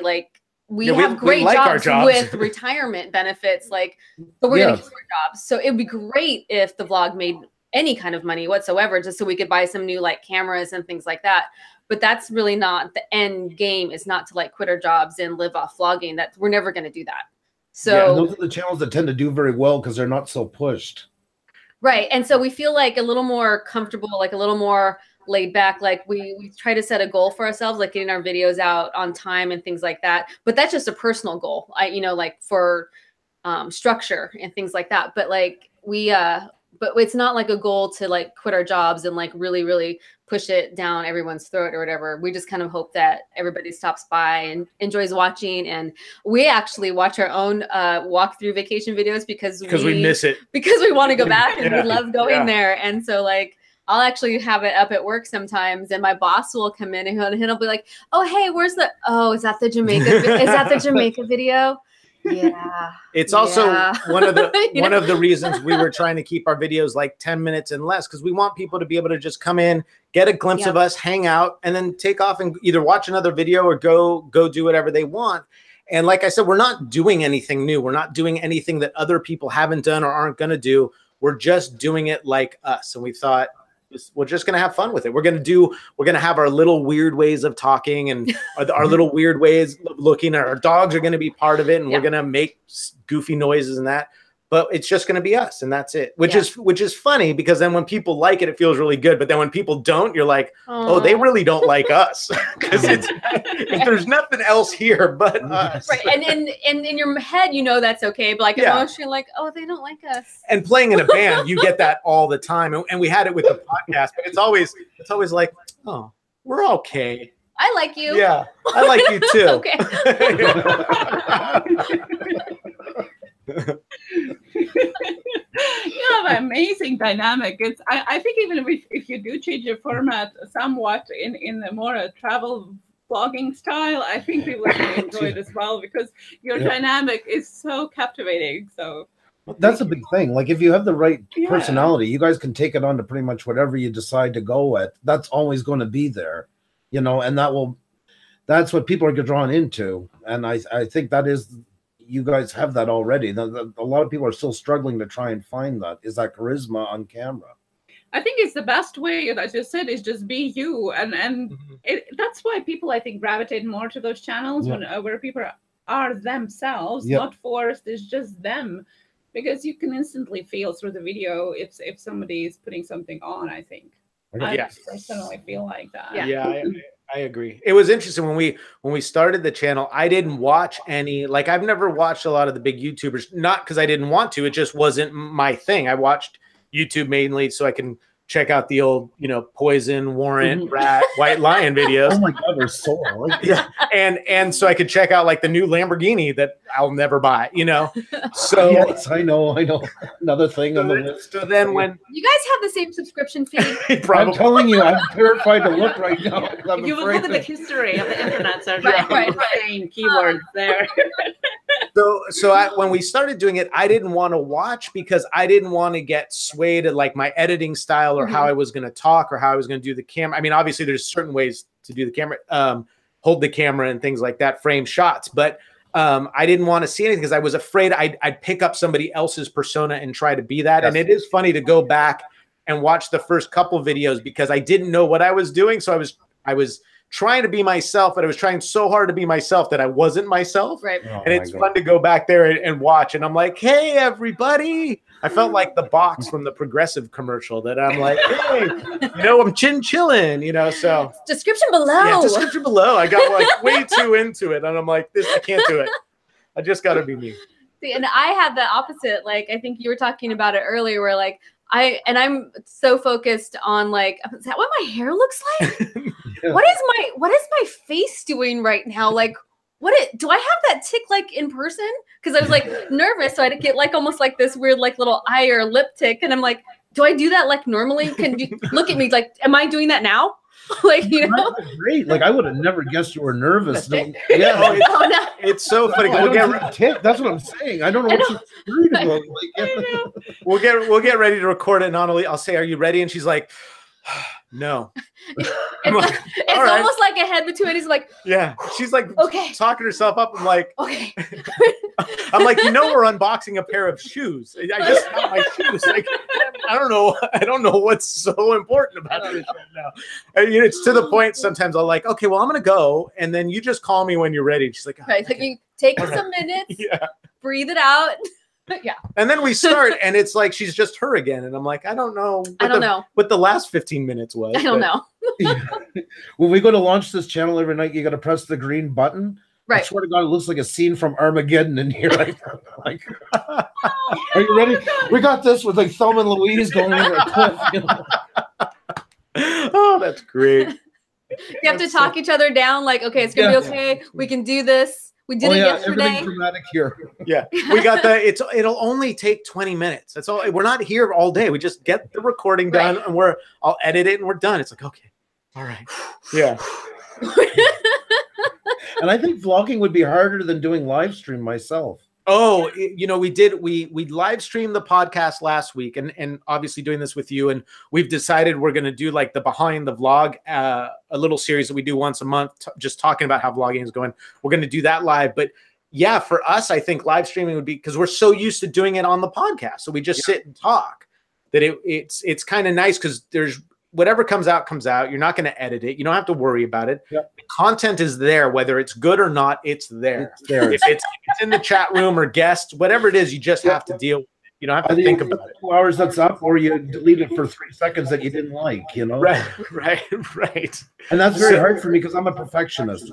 Yeah. In my video editing, that's probably funny you mentioned. That's probably the hardest hurdle that I'm getting over right now, is not having that control to go back and fix that moment. But is it helping? Yeah. But is it helping you let go? Is it helping I think it is. Like therapy I really do. in a way? Like just I really think it's been, I hate to use the term, but I'd say a bit therapeutic for that. Yeah. Because it's let me, like, you know, let go a little. So I think so. Yeah. And you guys would be perfect. Like you say, you've already done it. If you've done the podcast, it's just now they'll see your mouth moving. You know, that's the only difference. It's a little different. Like, because when we did the podcast, it took me, I was really nervous at first, and now I can do the podcast no problem. So I'm hoping that I get there with the video. But like I said, I still have the weird, like, facial tick thing where I'm like trying to hold my look. I'm like, okay, look at the camera. It is funny when we record. Like, okay, relax. I am relaxed. Yeah. I'll tell her, I'm like, you know, like you got to get out of the zone and just like always think we're at a table talking to each other. Get out of your head and out of your own way. And I tell myself that. Yep. And yet I still, you know, struggle. So I think we still get to, as we said, Armageddon. Like the first time, I didn't even know what we were going to talk about, what we were going to do, and oh my god! But it's still it gets better. Yeah. But it's still there. Yeah, exactly. That's a great way of putting it, and that's why I think that pressing the button time is where that comes out most. Yeah. Right. And then after we talk for like 30 seconds and kind of get into things, it starts to feel more comfortable. That's why I don't want to watch a lot of what we do, because I'd probably sit there. Ethan from H3H3 gives that example. Right. He watches it and he just says, "Oh, I sound so stupid. Why did I say that? You know, oh, I hate my voice." I would be that person. Yeah. It would probably not make me want to come back again.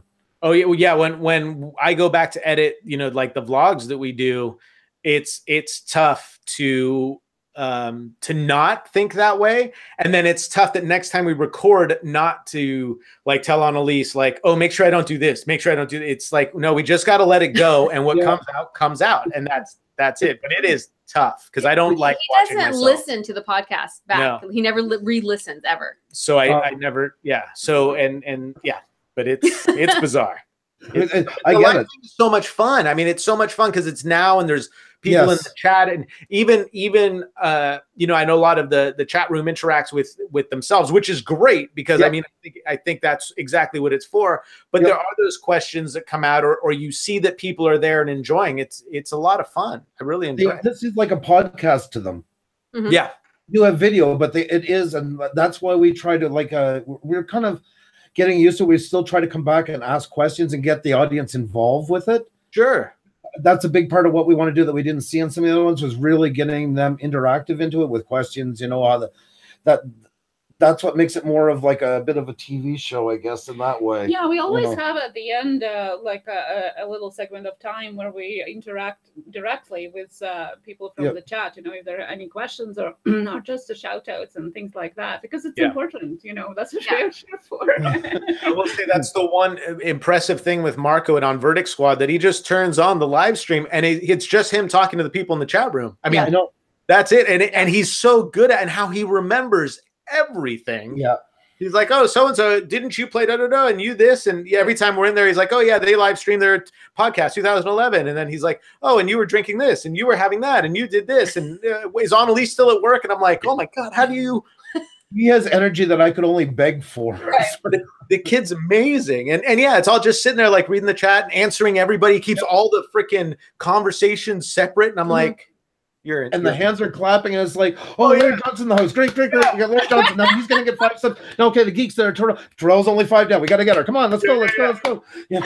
and the speech, like, you know, like Beats red headphones and percentage of the proceeds go to a company that helps fight AIDS. I'm like, and he just throws it in there, and then he's off and he's golfing and he's back, and I'm like eating brownies, and I'm totally enjoying it. I realize like I've been watching this for an hour and 20 minutes. Watch this guy eat brownies for like an hour. It's great. What's happening? It's great, but it's neat because I think it seems like in our short time of doing this, what I've been seeing is that might be the direction YouTube is going, where it's more interactive, and you are, because it's not just watch me do this, it's hey, do this with me. Yeah, which is really cool. It is. It's a really, we're growing so fast in the world with technology that we're taking so much for granted. That's why I said at the beginning, you know, that recently this would have been something seen on Star Trek. Things become so amazing so many times now in the span of 5 years. We don't appreciate how far we've come and what we can do. Like, think of it. Right now, you're in California. We're in Montreal. We have people from probably what 12 different countries. God only knows. Right. You're doing this. Like, it's an amazing feat when you think about it. That never cost anything more than our internet connection. Yeah. No extra software, didn't cost us $29.95 a month, or the $500 pack to get this. It's a really amazing world. Yeah, it is. And I know it's not the most popular opinion, but it's like, I know, with YouTube changing their monetization and all that, I thought it's this free platform where we get to experience other people's lives and we get to put our own lives on there. I kind of understand that it's different than if they said, hey, if you pay $100 a month, you do whatever you want and you get a percentage of this. So when they changed it, even though we got, demonetized from a different channel, I was like, I get it. It makes sense to me. It's like, let's find out people that are putting a little more time into it and a little more effort. And, it was terrible to see what ended up happening down here in San Bruno. Yes, very much. But I was like, oh, okay, so there's just different rules. You make the rules. I'll figure out a way to win by your rules. I'm fine with that. You can go ahead and change. I'm okay with it. It's still free. It's still something I can share with my friends and family, and I'm cool with that. And I know that's not the most popular opinion. No, but people get used to the things that they are, and then they almost start thinking that they own the platform, which they don't. And the quality got lazy, and the people making it got lazy. It's like a forest fire. Like, we hate to see economic crashes, but they're like forest fires. Everything happens every so often to weed out. Like the 80s, when we talk about, and I promise I won't go back to it, but it's a great example of, I love the music of the 80s. And I was very upset when grunge kind of smashed in. Sure. Let's face it. I know. Sure. That was a good one. But it cleaned up what was really a bad mess when I had to sit back and look at it. And the same as when music came in the 2000s. God help us all. Like when rap rock took over. Yeah.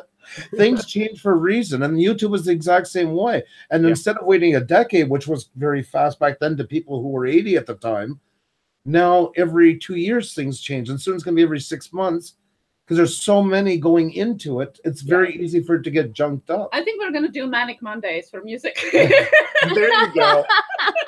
There you go. And it's kind of neat now because it seems like with YouTube, like now creators or people on YouTube, whatever the heck you want, tubers, whatever you want to call them, we're all actually starting to talk to each other and help each other, which is a neat way to actually communicate and socialize with people, as opposed to just watching the video. We're actually talking and tweeting and texting and this and that. And I think it's kind of a neat thing. 4 months ago, if I went, I'll just take your channel, but I know you guys aren't like that.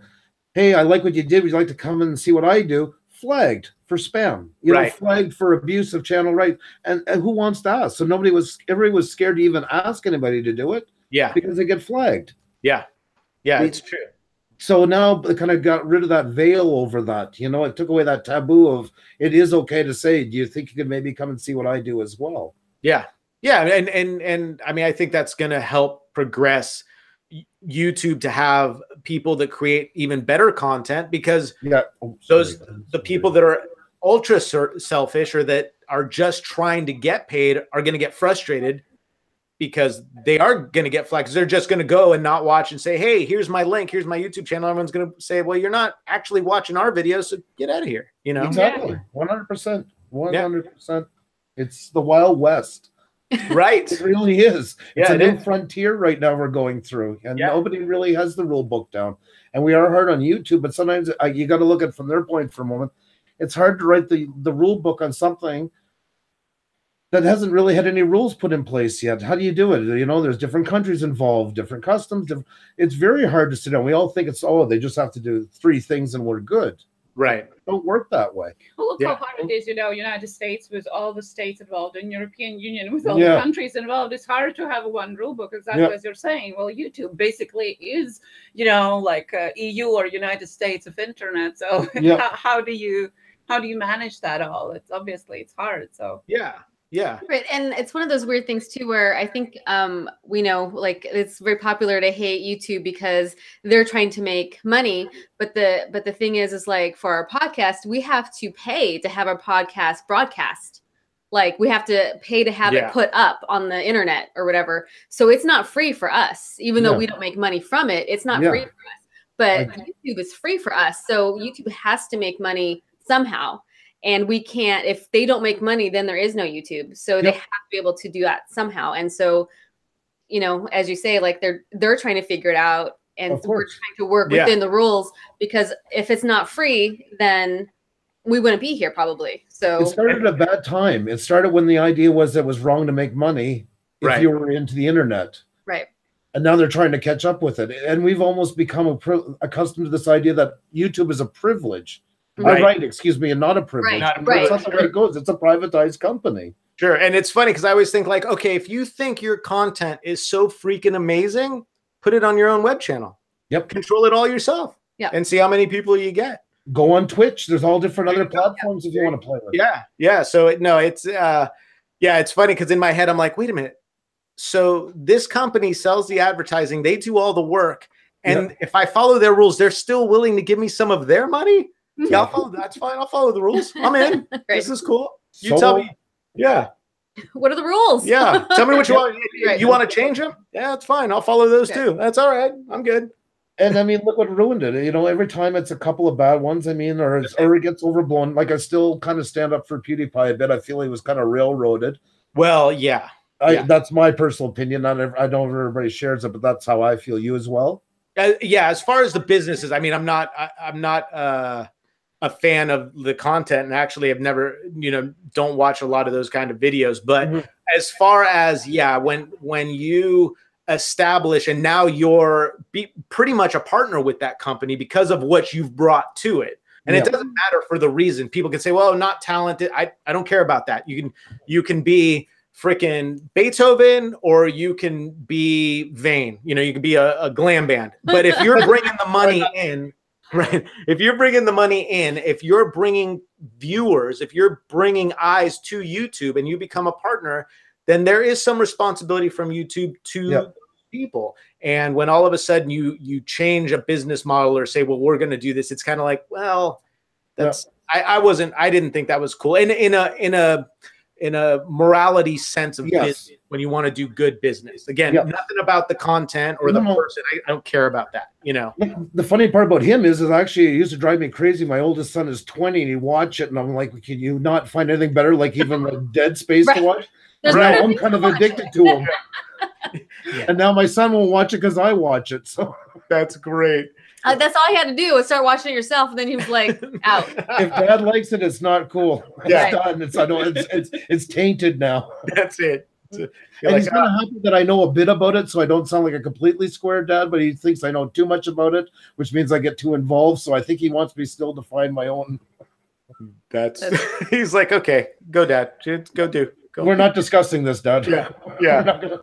You're like, hey, did you see? He's like, don't say it. I don't care if you saw the video too. Leave me alone. You're not ruining this for me. You're not ruining it. That Jenna Marbles is crazy, right? Oh God. Yeah.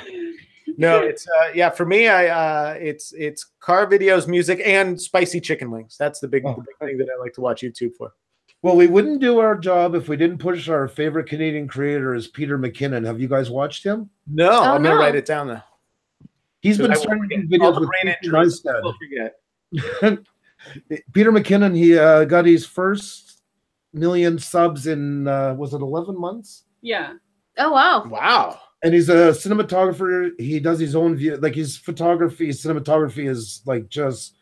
This guy like would be literally sick and throwing a Kleenex out and make it look like you were in an epic film. Wow! For his vlog, and I wonder if we've seen it and just not realized. Maybe, yeah, probably. Yeah, he's been because Casey Neistat is. They call them now the ultimate internet bro couple. They've started doing videos together now and then. Oh, okay. Because Casey is known. He's not stupid, and he sees where Peter's going. All of a sudden, like, I got to team up with this guy. Yeah. Yeah, no, somebody definitely worth checking out. He does some really good videos, and he's very true to the music. His dad is actually a luthier. Is what? Oh, sorry, I forget the name in English. Sorry, I said it in French. I'm like, what? I'm sorry. That just came out. He did that to himself? Wow. Maybe I should be a guitar builder. Yeah, okay. No, we're back again to it. Oh, amazing. Yeah. Poor guy. Wow. Yeah, I know. I wish the best for him. I do. I do. Well, he'll get through it. But yeah, you should really check out his work. I find he's very quite inspiring with his work and also his motives and stuff. So for sure. Klaus Video Archive says it helps that he's ruggedly handsome. Yeah. There you go. There you go. It's not going to hurt. Yes, exactly. I was just getting to that point, you know. Right. You mentioned chicken wings. What about hot ones? Are you That's watching? the one. Yeah, That's the totally. one. Obsessed. Obsessed. Yeah. Isn't that the best show on the internet? Oh Yeah. my goodness. That's Yeah. so good. Yeah. I stumbled Why didn't across I think of it? a few years ago, and I was like, "What is this?" And then I was hooked, and I'm like, "This is." They just sit amazing. around eating hot wings together and asking. Okay. Which is funny because I recently stopped eating meat, but I love chicken wings. So I was actually and less spicy food. I was on YouTube looking for chicken wing like recipes, different recipes I could make at home, and I came across this, and I was like, "This is brilliant!" I absolutely love Sean Evans. I think he's like the best. Yes. Yeah. He's that guy like I want to be friends with. Like I wish there was a way I could talk to him and say like, "Oh my God, I would totally be your buddy." And then and I'd creep him out, and he'd be like, "I don't want to talk to you anymore." Yeah. Sean Evans, I play the flute too. No, Wow. sorry. Wow. How far up in the scale would you be able to go? Oh, I'd go as far as Sean wanted me to. Could have just let that go. Oh my God, that's so funny. Me, wings, a flute. Sean Evans would be great. I was right on the flute. I swear to God, I was thinking about Another Saturday night. another Saturday night. To Saturday nights, my friend. This is You guys are so amazing. too Oh fun. my God. This is what I love about this channel when we meet people like you guys. It's so amazing. How did you guys meet, if you don't mind me asking? So They're like, oh, that's yeah. my gosh. So we met our circle of friends because musicians at her work and me being in a band kind of were always around each other. And then when we ended up getting together, the guy who was playing bass in the band that I was in at the time was working at Skywalker Sound. Mm-hmm. So he invited Annalise to a show, and that's where we met. And when we first met, we were both with other people. We were both seeing other people. And so we met, and, was it a couple years later? A year? Maybe like a year later. We met again, and the bass player says, "Oh, this is Annalise." And I'm like, "Oh, it's so nice to meet you." And she looks at me and goes, "Oh, we've met before." And I was like, "Oh my God." And she loves to tell that story. I'm like, All the time. But we were with other people, so I wasn't, I mean, No. when you're in a rock band, there's just Girls galore. Yeah. And Sean Evans. Right. Okay. So that's how we met. It was pretty much through friends, through music, but we had known each other for a long time. And then of each other. Yeah, we realized much later that we had actually been in the same circle of friends for about almost 20 years. Yeah. And not ever met each other before that night. Yeah, we'd be talking like, "Oh, this place, was at this show," and then then we're like, Annalise was "Wait, like, "I was at that show." I know that guy. Yeah.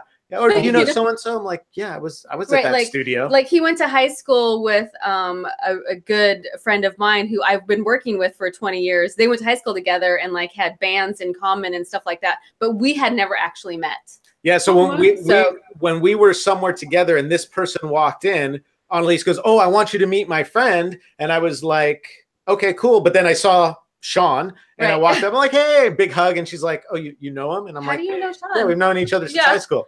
So yeah, so it's kind of fun. Yeah, weird and fun. Like we just weren't meant to meet until later. We had to go through some stuff first. Everything happens for a reason. Yeah.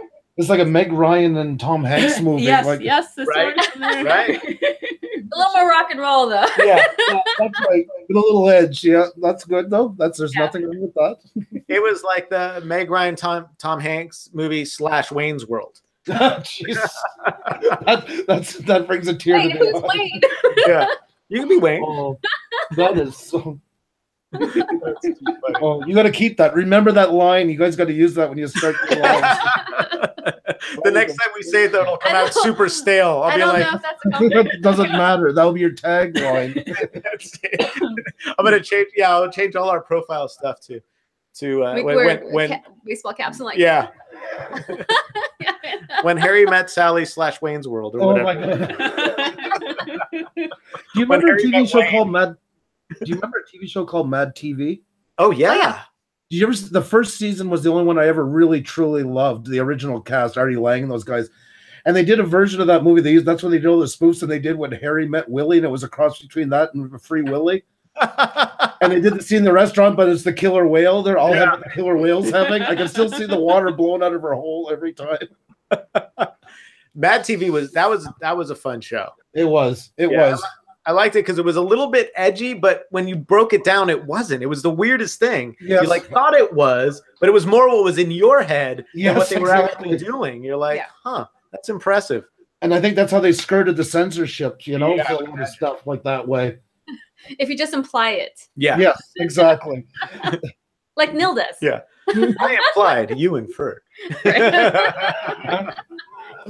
in the hot seat. Yes. Oh, that's too good. Oh, that's a cool story, though. I can't believe like you guys were in that circle for so long and never met. I find that so interesting. It's really weird. Yeah, and there's still things we'll talk about or places that we'll go, oh, and like I've been there. Been there. Yeah. Wow. Yeah. That's unbelievable. And you're the one who doesn't believe in fate and destiny. Yeah. See. Right, and like the whole thing with Skywalker, like Neil grew up living like down the street, and I've been working there for 20 years, but he had never actually been on the property or whatever. So like the first time was, you know, with me. So you were the key to the ranch. As kids, we actually thought they had like X-Wing fighters out there, and they would like ride their bikes over there to like try to. And that's where they filmed it. And we're like, we're gonna sneak on, and we're gonna meet Luke Skywalker and all this stuff. Yeah, he's just hanging out there. Yeah, but to be a kid and live that close to it, I mean, what a dream. Yeah. It was such a, I mean, it's such a beautiful area because it's one of those little towns in Northern California, no sidewalks, no street lights. Everyone left their doors unlocked, and you know, you're still 40 minutes away from San Francisco. It was pretty cool. That is so crazy. Yeah, it was neat. Me and Xenia and I, we had met on I was married before, and that was at the end of it. And there was a video game. I don't know if you remember. It was called Second Life. Yeah. Yeah.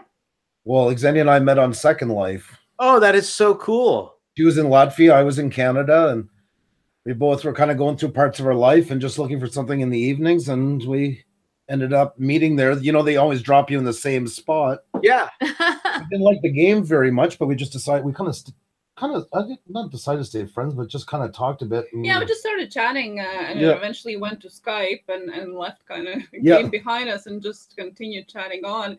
And I always think about the sweet part of it because of the time difference that we had. It's like 8 hours, Andrew in Canada and me in Latvia, and oftentimes ended up being on chat almost all the time. He would go to bed. And I would be getting up, going to work, you know, and I would waking up each other. He would fall asleep. I would come back from work, put on my headphones, and would wake him up as he was sleeping with headphones at his table. That's so awesome. That is so cute. Yeah. So how was that for the longest time? I think that that online thing was just being on was going steady. It was we almost never hang up. Just was coming back all the time, waking each other up. With he kind of created the first time you guys met in person. Well, it was a long time after. It was what, a year? Somewhere, it was some after that part. And by then, it's like. My ex had started at the time was like she wasn't my ex. She worked the last 3 years of where I worked, and that was kind of the final straw. So then everything was at the end, and I said, well, I was leaving the company. Things had changed, and you know, when it's your dream job, and even that is making you miserable. Yeah, your life needs something's up. Yeah. And so I jumped on a plane. I said, you know what? I'm going to Europe for a couple of months. We've been talking, and I said, no offense to Xenia, and I'm glad. But at the time, I thought, what's the worst? If it doesn't work out, I got a place to stay. I got somebody cool to hang out with, and then I'll come back and start life, you know, getting things organized again. And I jumped on a plane and went over, and I flew to Frankfurt, and I had a 2-hour layover. So it was a 6 hour. I was so dead tired with the big change going on that I was up for the last couple of days. When the plane took off, I don't even remember my flight to Europe. I literally fell asleep on the tarmac. Wow. I woke up once to see water, and another time I was passing into Frankfurt. Yeah. And then I had a 2-hour layover, and then I got on the plane to Riga. It was, what, 2.5 hours, I think, with Lufthansa. And I get off the airport, and, you know, it hits me. It's like, we've talked so much. We almost know each other better than I've ever met anybody. The good part of it was it gave us a chance to really get to know each other. It was not rushed because, you know, there's not much you can do but just keep talking. Yeah. But I'm thinking, what if this is the ultimate scam? Because, like, my poor mother, she's all worried. She's like, I don't want you going to Russia. And it's like, I'm not going to Russia. For the last time, it's not Russia. Like, you know, I was dealing with that kind of stuff. And they're doing it from the goodness of their heart. Sure, yeah. One moment, like, what if this is what they said it was? Yeah. Or what if she doesn't show up? And what if I've gone and done this crazy thing that I never thought I would do? You know, I wasn't like 17 years old. Right. I was early in my 30s, and I've never done anything like this. And I always laughed at my friends who were single, who were dating online. And now look what I've gone and done, you know, like once again, Andrew laughs at them and then goes 10 times over what anybody else was thinking. You know? You're like, you guys never did it right. I'm going to show you how to do it right. Over the top. Yeah. So I'm walking in this airport, and it's snaking back and forth. So every corner I'm wondering, is this where I'm going to see her? Is she going to be there? You know? Yeah. So it's like 15 minutes of this. I clear customs, and I'm like, oh, like this pit in your stomach. And I open the door, and all of a sudden there's people standing around. I hear somebody yell my name, and she runs up and she just grabs me and starts kissing me. Oh. And then all of a sudden I'm feeling this on my shoulder, which was probably about 2 minutes had passed, and ended up I was blocking all the doorway for anyone else to get through. But some people started clapping, and there's like that Harry Met Sally thing, you know. That's great. Yeah. That is And so cute. We've been together ever since. Well, yeah, never stopped. Never really. Came back to Canada with me, and I mean, we had to leave Chris for a bit, our first son, and come over here, get things ready, and then, you know, things from there. That's so cool. Yeah. Well, that's a great story. I love that. I'm getting all teary-eyed. That's so cool. I'm hoping that Sean Evans and I have a story like that to tell someday.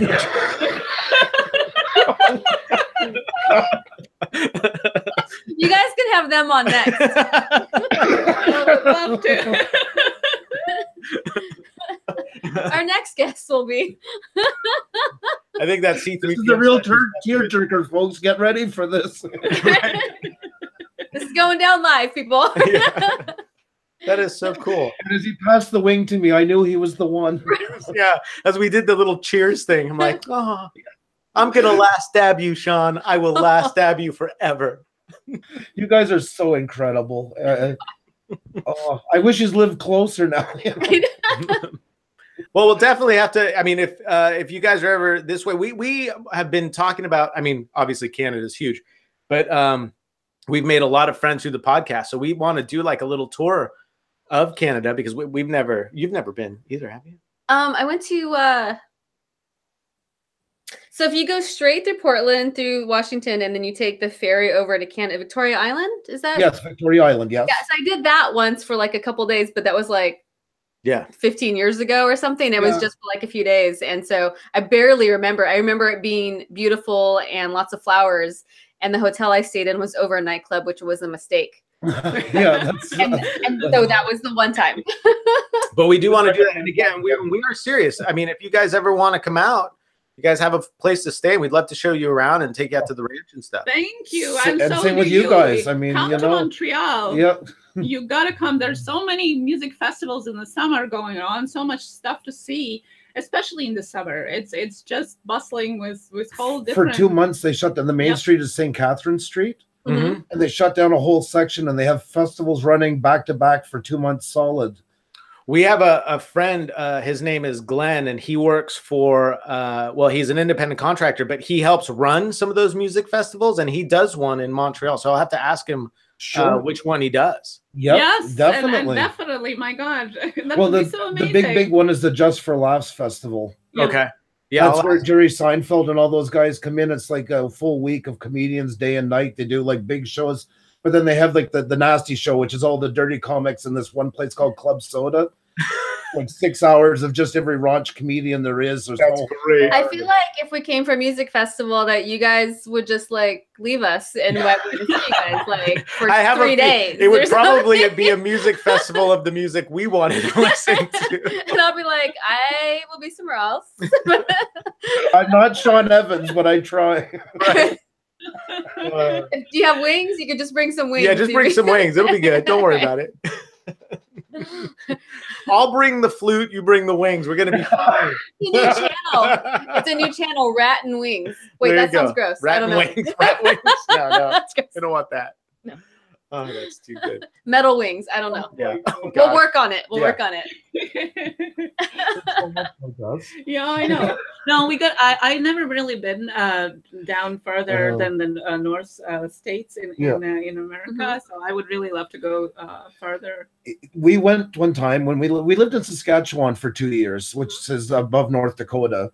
I worked in the oil fields. I was hauling Bakken oil because I used to be a truck driver years ago. Yeah. And in Canada, it's kind of weird because each province has their own immigration requirements. Oh.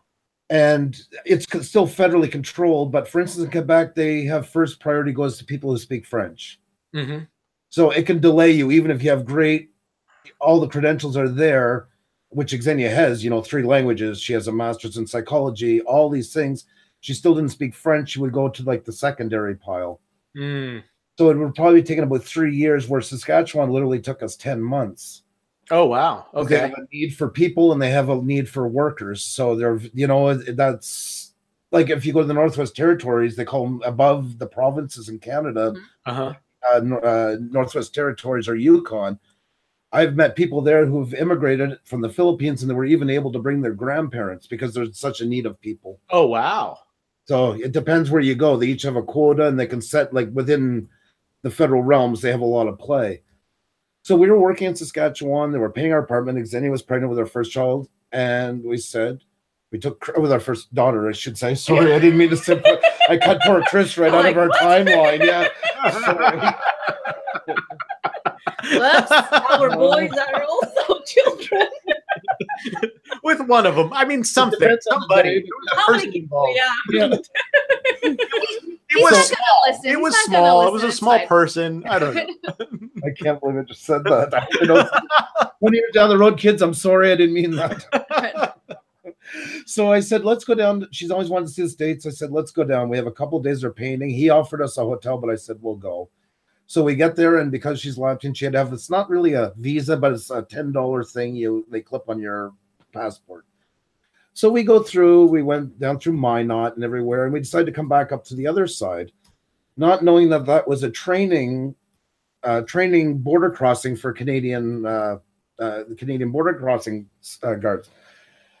And they're very strict. So we pull in. She's, 5 months pregnant? Yeah. They start checking our car. They look over the visas. They look back. They take her away, and we're separated for a good 2 hours or more. Chris and I are sitting together. They have her. Wow. Then my truck gets hauled in, and they start tearing that to pieces. The dogs are going through it. And we don't know what's going on. And now I'm starting to get really nervous, and more anxiety.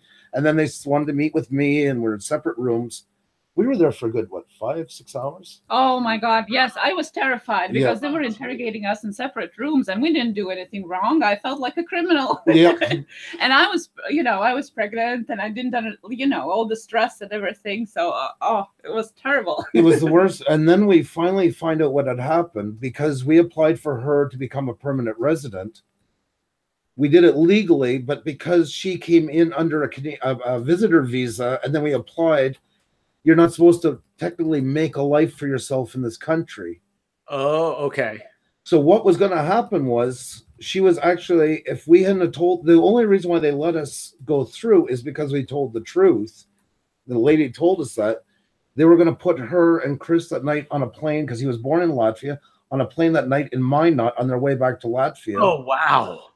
Yeah, they wouldn't even let us pick up any our belongings or nothing. Just transfer right away. Wow. Yeah. Yeah. Well, long story short, they let us through. Yeah. And she said, stay away. Like, don't, until you're a permanent resident, don't go near another border. Yeah. So we go home, and you know that sigh of relief. You don't even breathe on the way home. And then it hit us, that paper that they put on our passport, we got to return that within 3 months, or they consider AWOL in the States. Oh. So we have two choices: drive to Regina, or which is 120 kilometers, or drive down there, which is 75, and give it, because you got to take it physically back. So we park. You know, you're not supposed to go through. Once you're through a certain point, you can't turn around and go back. Yeah. And we walk out, and that's when that same girl is going back on our shift, and she's like, "What are you doing here?" And I said, we don't want to get in any more trouble, but we remember this, and everything happened. She goes, okay, I got it. I'm going to take it in. She took it out, because usually you have to be there to sign. She brings it back out. She's like, now go. I'm like, that's so cool. And it was a couple years before we went back. Yeah, we were almost scared to do it again. We were terrified. You know. But we could have been separated for years, because they would have banned her entry into Canada for maybe up to 5 years before she could apply again. Yeah. Wow. That's your whole life is in somebody else's hands. You know, it's such a helpless feeling. That's one of those things, like when you're locked, separated and kind of locked away, that you start thinking like, did I do something wrong and not know? Because this is way too much for just hanging out at the border. Most definitely.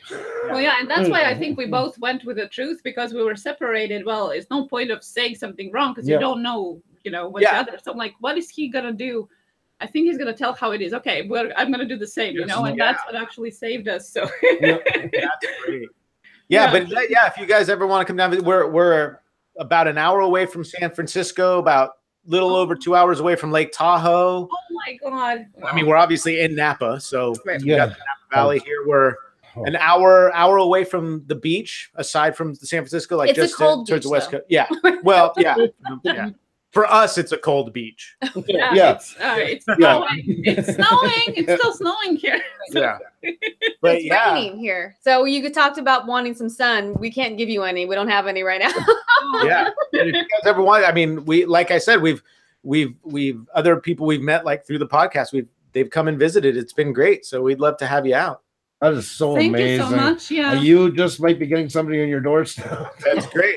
As long as you guys are okay with dogs, because we do have 2 dogs. Oh, we love. Okay, good. Not a problem there. I'm actually surprised they're not in here making more noise. They have been. I don't know if you've seen the face just like pop up every now and then. Yeah. Just like a little face pop up.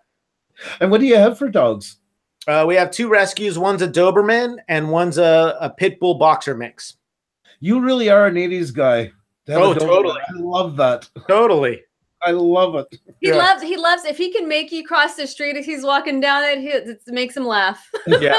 I'll put a spiked collar. We had another Doberman that passed away, but he was huge. He was 110 pounds. Well, wow. At his biggest, more about 105.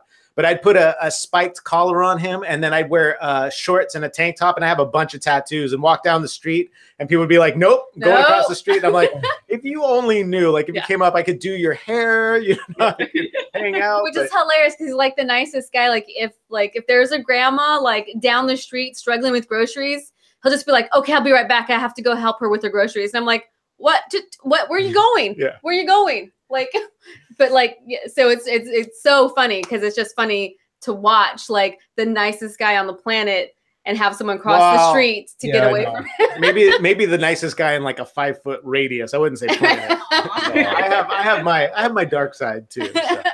Let's not ruin it totally. Come on. I'm sorry. The little dark side that never hurt anyone. So right. Exactly. Yeah, no, he's total badass. Like, you just crossed the street. Born in Compton. I was born in Linwood. Sorry. Damn it. We're gonna get it. So fantastic. It's so fun to watch. I love your dynamic. What is in the future? What the future holds for you personally and for the channel? Yeah. Oh, that's a good question. I don't know. I hope to get a lot more comfortable in front of the camera. I think you are amazing. You're funny. No, you don't want to change it. You want to emphasize it. Yeah. When it's I'm much more comfortable with like the out and about, like when just like us chit chatting and things like that. But like when we do the sit down and like being filmed straight ahead, then that's when I get more nervous. So that's a goal, to just relax and enjoy life. And I think that I'd love to, and for us personally, to travel more. And then, of course, we can incorporate that into like the whole vlog and everything as well. But yeah, I think my answer would be for the vlog, it's just to keep being us and keep putting stuff out there that we like to do and are having fun doing and that we're comfortable, that represents us. And then as far as life is just to keep being happy and keep living as fully and as with as much fun and craziness as we absolutely can. It's like, I don't want to, I mean, we don't get to do it again. Like this is the only time we have, like, we don't, you know, people like, oh, it's always seems like we're always waiting for the next thing. Like you're in 8th grade for here. It's like, we're waiting to get to high school. And then after high school, waiting to go to college. And after college, it's waiting to start a family and then waiting to get the career and then waiting to retire. And then it's, I don't know what happens after that, but I like it to be right now. Like, I just want to kick butt right now and enjoy right now. And so that's my goal, is just to keep being as crazy as I can be right now. I love that. That's amazing. I had a friend actually today that I grew up with was here. I hadn't seen him in a while. And we were talking about that because we're both in our 40s now. And, you know, I was saying about my sister, she never liked turning 40. She's fought it tooth and nail.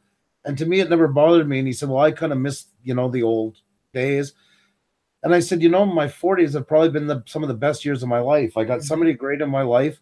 I got great kids. I traveled, you know. In my 40s, I've seen almost 25 countries. That's great. I never got to do that. I took a train 2 years ago. My uncle passed away. Growing up in a small town, nobody travels anywhere. And my uncle backpacked in the 80s across Europe. And I never got to do the trip, and I always wanted to because I always thought he was like a superstar to me. You know, he'd have all the coins. Every time I do a school project, it was always his coins and his pamphlets that I would use. You know, I had the real McCoy. So I had done some traveling already by then. And she said, why don't you do that trip? And I'm like, oh, you know, you're 41. I'm 41. We got other stuff we got to do. And I was going to Crossroads. And then the next morning I woke up and she had booked everything. And she said, you're leaving in a couple of days. You got 2 weeks. So I got a train ticket for $800. I had, do it now. Do it now. 20 countries, and I landed in Brussels, and from Brussels I went right away to Luxembourg. I took a fast train to Paris, where I walked around for 24 hours with no hotel. I jumped on a plane and flew to Krakow, Poland. I went to Auschwitz, and from there I went all the way down through the Czech Republic to Croatia. And then up through Switzerland, and I did 12 countries in 15 days. Wow, that's so cool. Yeah, that's awesome. So cool. No, but I have the similar feeling to you. It's like I don't mind getting older or getting a little slower, getting a little grayer, because I mean, this has been my philosophy since I was a kid. So when I was going out there, even though I like didn't become the rock star, which of course at 18 I hoped I was, I gave it everything I had and did everything I wanted to, and I'm glad that time was then. I don't want to do that now. Yes, exactly. Doing what we do and the traveling we do and sharing this with Annalise and our little dogs and doing that stuff, and whatever the future holds, I'm gonna kick that in the butt too. And 100%. We actually appreciate it more now at our age. I really believe that. Yeah. I mean, it's like I was kind of talking about like Marco and him earlier. It's fun to see other young people do that. I don't look at it and wish that was me. I look at it and think that is so cool, because that's what I would have been doing if I was his age now. Yes, you know, and it's I like where I'm at. It is. It's a good place to be, and you have to. That's what I think makes you the most creative and the most appreciative of what you're doing. Is that, and I think that makes us better people and better for YouTube with that. I agree. I also think it makes us more empathetic, because we understand where other people are in their life, because we were there. We're not trying to be back there. Yes, we can see that and go, oh, that person's just going through this, the same thing I went through this. So I'm okay with that's all right. They're just being them. I don't need to solve all their problems right now. They need to work through it. And I'm cool with that, you know. I'm a big junkie for analytics. And the more that I'm now building, and I've kind of slowed down the initial big jump, and more plateauing and getting like the connections with the people that are coming back all the time, watch our videos, and that I've seen our demographic go up. And, you know, the age is in the next bracket now. And it's not so much the 13 to 17. Now it's like the 25, even more 35 and up has really jumped. And that's why you say about empathetic towards each other. In our age group, we're not so much using each other just sub for sub. Right. we're more picky what we'll watch, but we're also more dedicated to who we pick. Right. For sure. For sure. And that's a good place to be. Yeah. I'm a total analytics and stats person too. And it was funny. Zenny, I think earlier on the I Am a Creator, you pulled up the stats of the I'm a Creator and you had the graph and everything. I was totally geeking out. I'm like, oh, wow, look at that. 500, and I see that, and I see that. I'm like, can we do this for an hour? Can we just have stats? That would be great. That's going to probably be coming soon, actually. Right? Yeah. That's awesome. And it is important to know, that's your audience. Yeah. So do you guys have a bunch more? Are you getting live stream again tomorrow? Yes, actually tomorrow we have a really special live stream. It's going to be a different kind of toned down all girls PJ Saturday party. Oh. Yeah, I have a guest lined up, and if you want to tune in, then it's going to be toned down and more like. You guys going to talk about hair? Yeah, because then I'll be in the chat room. And yes, I asked about Nighty Fight, and the answer was we'll see. So let's keep it to. No, Andrew is going with the kids to the monster truck. Oh, that's right. Oh, nice, that's right. great. You got to Yeah, so I wasn't sure if I'm brave enough to do on my own, but then I thought, well, why not? I'm just gonna do it in a little bit different spin. But you're gonna have some girl panelists on and stuff. Yeah. I have a guest. or a couple. Yep, that's great. Girls, and so we're just gonna do a chit chat. It's gonna be a little bit different format. So tune in tomorrow, and it's gonna be at 7, so a bit earlier. Yeah, we'll definitely check in and say hello. Yep. Yeah, for sure. He's going to be great for that. I will definitely be watching the chat over when this is because I know there's going to be some juicy ones in there. So you'll see what I wish I was there to say. So. We have some guests lined up for the next week as well, and there's more people coming up wanting to be on. So we're in talks with people as well. I think we're over 20 some people that want to be on the show now. So we're trying to schedule it and line up around. So cool. And we would love to have you on again, because there's so many topics like unboxing I wanted to talk about, sure, pets I wanted to talk about, and oh my god, there's so much stuff. And you wanted to talk more music, I know, right? Yes, more music. Hour number 1, music, and then we move on from there. Gonna be like, you two guys talk for an hour before we start recording, and then you come out. Well, you do that Manic Monday thing. Manic Monday is gonna be for you guys for music. But I would like to do that sometime too on that side. Again. Yeah, we got to do it again for sure. There's no reason why we can't do this again. Well, we'd love to have you on, and we do it as a live stream / it would be the podcast too. So we'd release the audio as the podcast if you guys would be up for that, because this is pretty much all we do. This is exactly what the podcast is. Yeah, we would love to be on. We'd be honored to be on. So. Yeah, that would be great. We'll set it up in between one of the 5 million live streams you guys are doing. Definitely, we would love to. That would be so great. That's awesome. Very cool. It's such a pleasure. Honestly, the time just flies by. Well, thank you again. Thank you. I actually didn't realize it'd been that long. Yeah, I didn't. That's great. That's when it's the best. Look at, there's people joining again. Like there's people coming back. I'm just looking at the numbers; they're going up again. They're like, you guys are still talking. Yeah. I don't mind. We're good for you. Good for a little. Well, yeah, sure. Yeah, you guys are good. That's you got a little more time, or do you guys have to go? No, we've got a little bit more. Yeah. Yeah, a little bit. Yeah. We do a little bit more. You have to feed me at some point. Yeah. No, definitely. I don't want to take any of your time on you. Like that. It's pretty like we do 2 hours, but it's not written in stone or anything like that. We try to be flexible. Yeah. I find when they go too long, then after a while, people start fading out a lot. Sure. But when it's going good and the conversation's good, it's definitely. Razori and Buck is starting to get back to music again. Yeah, we need to come get through without that. We can't get away from it. Thank you. I wanted to ask you if you have heard of the Evertune guitar bridge, and if so, do you have thought on it? Yes. Have you heard of it? No, that's not the flip tuning, is it? No, it's I believe that's the one that's patented by Gibson. That's built. I'm going to double check. Okay. I'm gonna look it up because I just That's obviously a good question. Yeah. Yeah, because I don't want to have egg on my face. So but I'm pretty sure. Is it patented bridge system that keeps your guitar in tune under any conditions? Okay, it wasn't the one I was thinking about. Okay, but there's like Gibson, for instance. They have those ones with the tuners built right into that. You know, they automatically tune. Right. Have you ever tried Those that? work?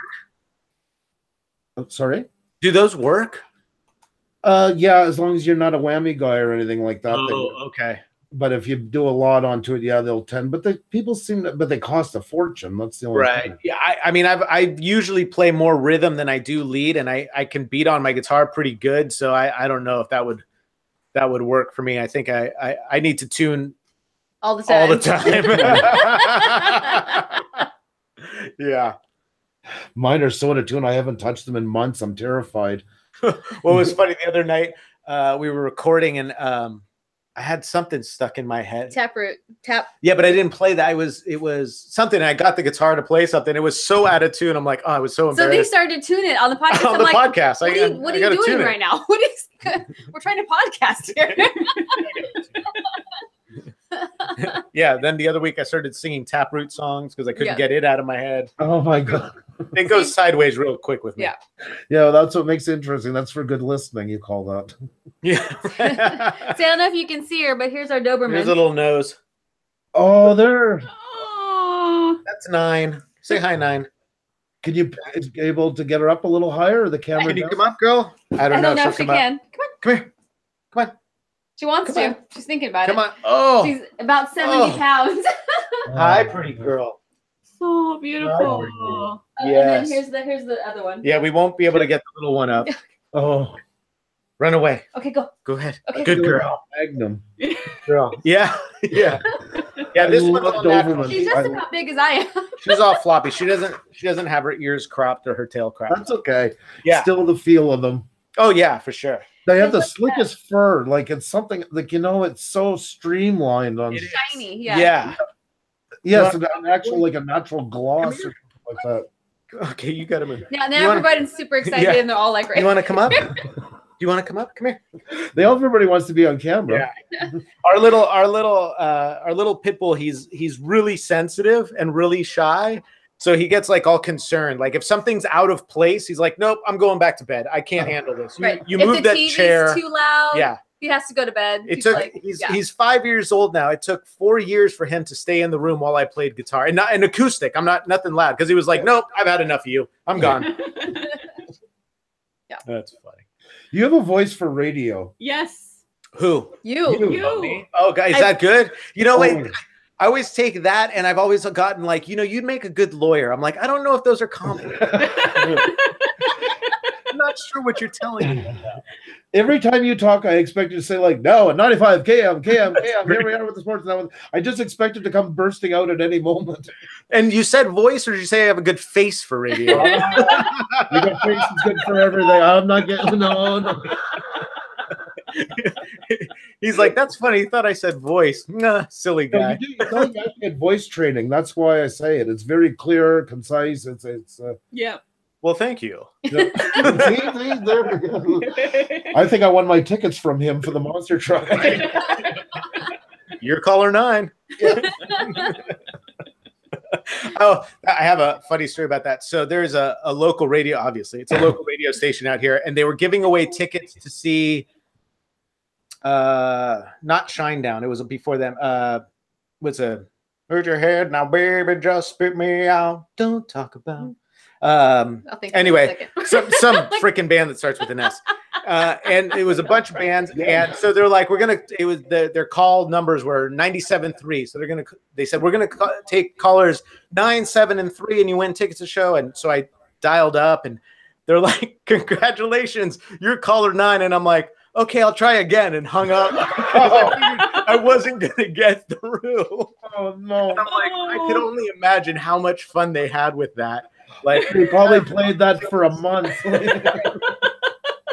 Oh no! Yeah, it was. That's so awful. Yeah, it was. Great. I do a lot of things like that in my life. I figure if someone's gonna shoot me in the foot, it might as well be myself.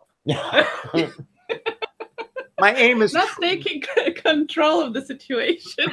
right. It's like I did that on purpose. So always making a plus. So how did you win the monster? I didn't hear the story of how you actually won the monster truck ticket. Oh my God, I needed a piece for my car, and they had this, you know, one of these pieces you can get at a scrapyard for $10 or pay $500 to Mazda. Right. So my friend and I went, and there was this new, we call them like, it's a weird, I'm sure you guys had them too. It's scrapyards, but you take the pieces off yourself. You tell them what your car model is. You go in the lines. Yeah, pick and pull places. Yes, exactly. And they opened this new location. It's a big chain, and they had the French radio station there. So we walked in, and they're like, "Oh, spin the wheel." They're all speaking French, and I'm like, "You know what? No, I'm good." And my friend asked him, and he doesn't speak any French. And he's like, "What?" They explained it to him. And he's like, "Is it free?" And he's like, "Yes." He goes, "Okay." Spins the wheel. He wins 2 tickets. Oh wow. So he wants to take me, but I'm feeling bad because I'm like, you know what? If anybody's going to go, I'd rather my 10-year-old son, but I don't want to put him on the spot. So I'm like, you know, I appreciate it, but maybe this friend would like to go more. Well, at the time he won it, they asked me to fill in a ballot. And I'm like, well, I guess I'm here now. So I filled in the ballot, and then they called a couple days later. And my last name is French, so he was speaking all French. But if I don't mind speaking French, but it's on my own time. I'm English first and foremost. And he goes, "Oh, you speak English?" And I'm like, "Yep." He goes, "Well, this is kind of weird." He goes, "This is a French radio station, and it said the name of it, and you just won 4 VIP tickets to this Monster Jam thing." Wow. I'm like, "Are you sure I don't win anything?" I said, "Are you sure my ticket wasn't stuck to somebody else's?" Like, they're probably because I never win. I'm always the guy that, "Oh, you're only one away." Right. So, you're number 8. Yeah. Right. That's true. I never thought we're like Bobsy twins. So my friend that was here today, I was telling you about, we were talking about our 40s. He's visiting. His sister lives here. She had a raffle at school. They were raising money for their Europe trip. She's a teacher, and she won 2 tickets to this thing. So now I know everybody that I know is going. Oh, right. That's so cool. That is so great. We're such a bunch of freeloaders, you know. That's the best way. That's the way to go. Yeah. It's always a little more fun when it's free. I haven't taken my kids, all 3 of them, in a long time because of the age gap. You know, that never works out. My oldest son, he lives here now in Montreal on his own. So tomorrow there will be the 3 of them. So I'll have my 20-year-old, my 11-year-old, and my 7-year-old. So. Oh, that's so cool. Yeah, because I haven't gone since my oldest one was 8.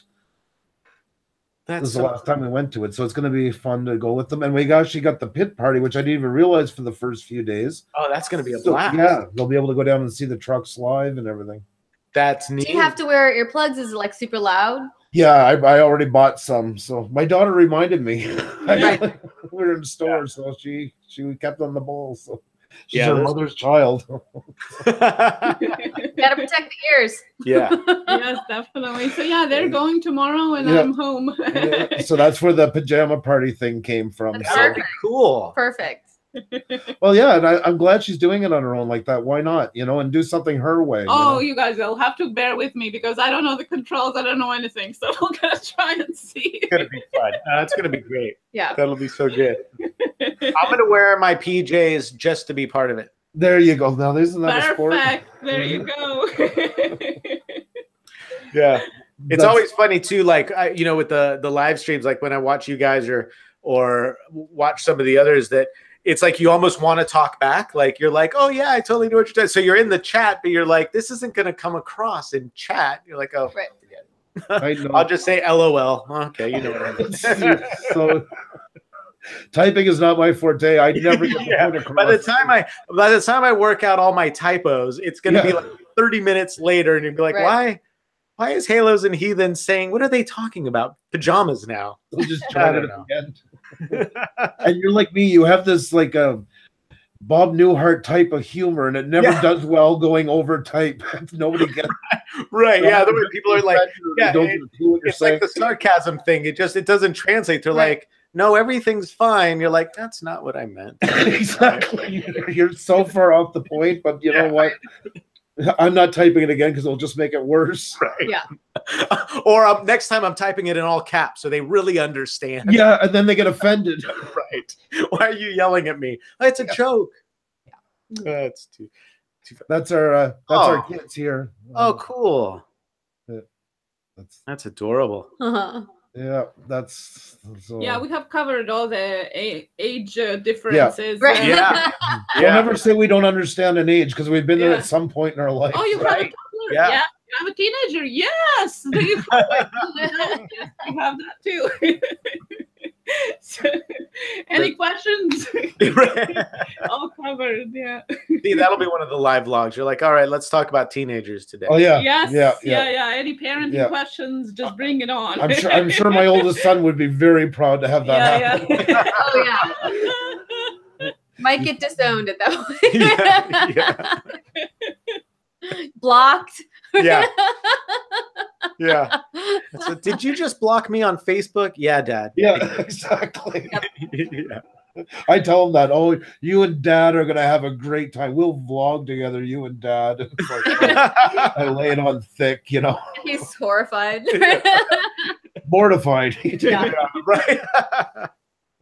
Oh, that's too good. That's one of the funny things about me and Neil's. We met when we were older, but neither one of us had kids. And is it okay if I say that Neil can't have kids? Oh yeah. I'm like when she said it's okay if I say, I'm like, wait, what are you gonna say? I mean, it's still okay. I mean, so it's just kind of that thing that it ended up working out for us.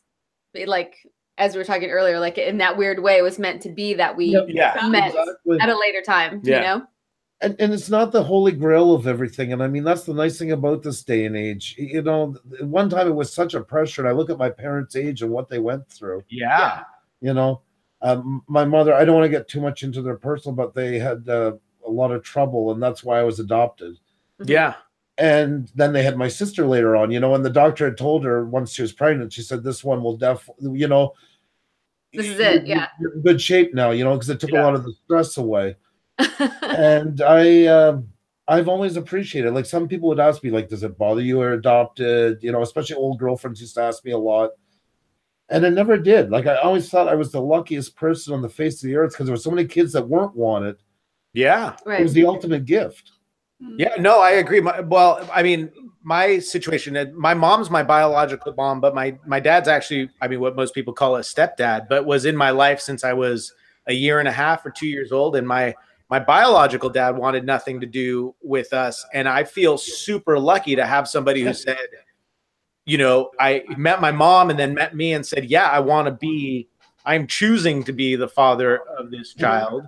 And I feel totally lucky. And my dad and I are super, super close. In fact, he gave Annalise away at our wedding. Yeah. So and it's funny because we're super, he's very conservative and he's very, very like strict and everything by the book. And then there's me who's not exactly that way, but we're super close and you know, best friends. So it's, I understand where you're coming from. And I love the fact that my life turned out that way and that he's my dad. So, well, the whole point of a dad to me is somebody that's special. Yeah. Right. And who's there for you. It's not about who gave birth to you, you know?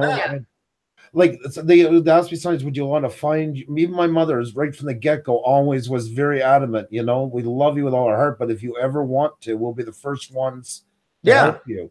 Yeah. Right. And I realized I was born in the 70s in a small fishing town, French Quebec, which was extremely strong Catholic at the time. Very isolated. My birth mother was 18. It wasn't hard to put together why I was up for adoption. Right. And why mess up her life? I want her to have a great life. I hope she had kids later on if that's what she wanted. And I'm not bitter at there with her, and I'm not. I got a great family. I'm not searching for anything because I'm not missing anything. Yeah. I used to tell my mother when I was in teenager years, she'd bring it up once in a while. And she was always so protective, making sure that I was always good with it. And I would say to her friends, oh, I remember how my mother used to tell me that I was adopted. She'd make all of us stand, all my family in the circle in the kitchen and say, one of these things do not belong here. They'd all jump away and laugh at me. I'm like, why did you do that to you? I never did.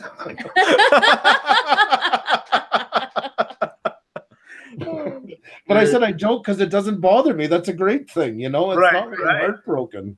Yeah. No, that's dark sense of humor. Yeah. So for us, fortunately, it all worked out. I mean, obviously, if if Annalise had a child from previous, it wouldn't have stopped me from, you know, being with her or wanting to. But the fact that, you know, and it's funny because my mom always wanted grandkids, and she's like, when are you gonna have a grandkid? And I'm like, Mom, you know I can't have kids. I don't know. This happened at a very young age. I don't know what you're hoping is gonna happen.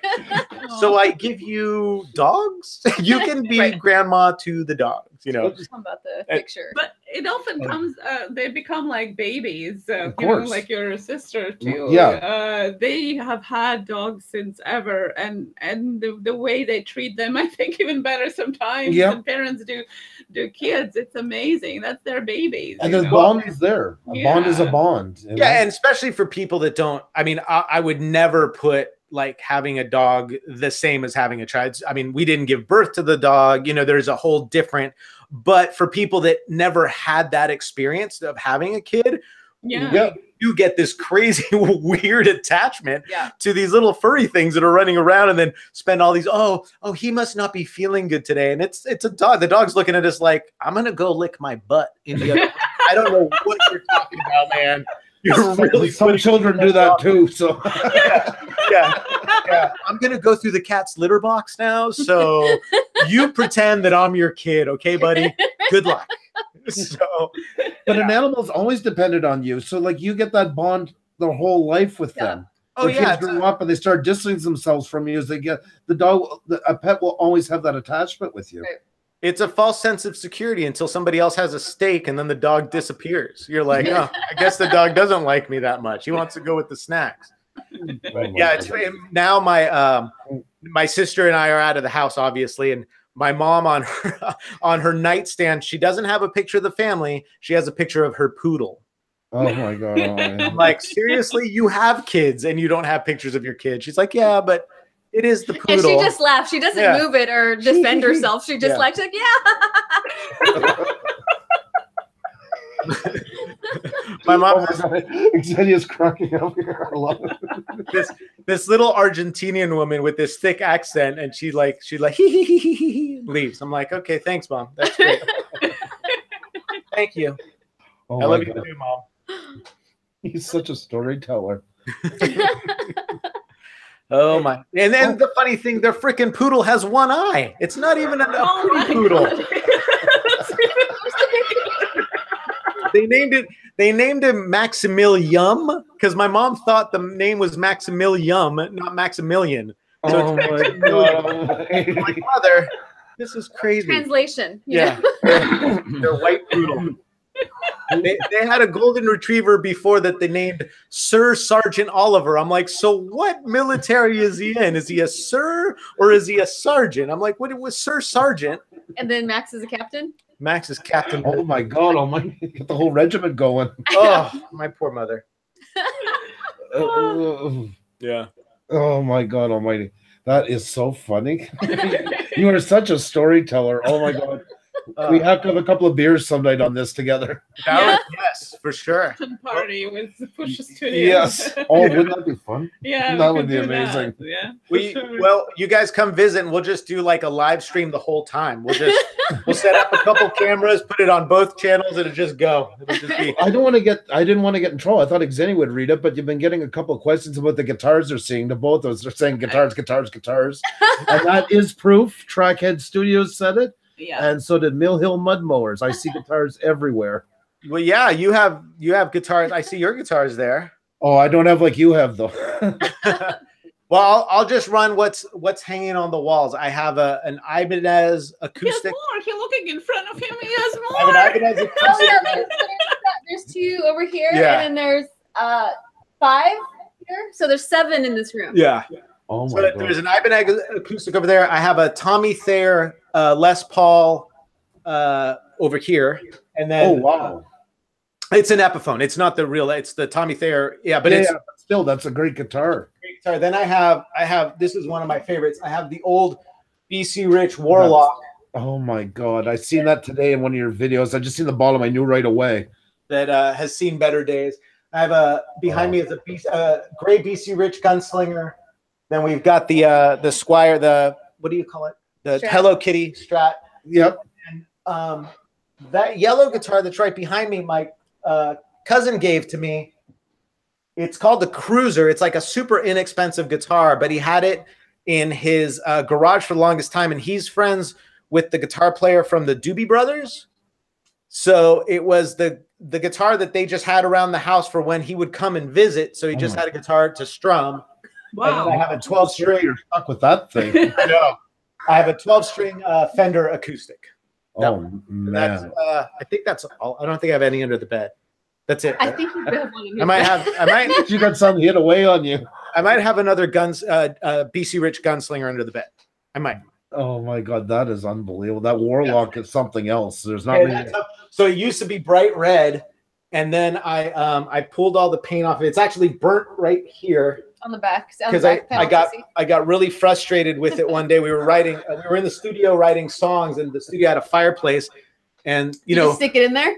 Being a young aggressive rock star guy, threw it across the room, and it landed in the fireplace. And I left it. I'm like, I'm not writing this song, man. It's too. That's the black side of you. You were talking about the nice guy and crossing the street. That's the black side. I wanted everyone to be like, ooh, wow, he's really emotional lead singer, guitar player guy. And they all looked at me like, you're an idiot. Go get your guitar. All right. Yeah, okay.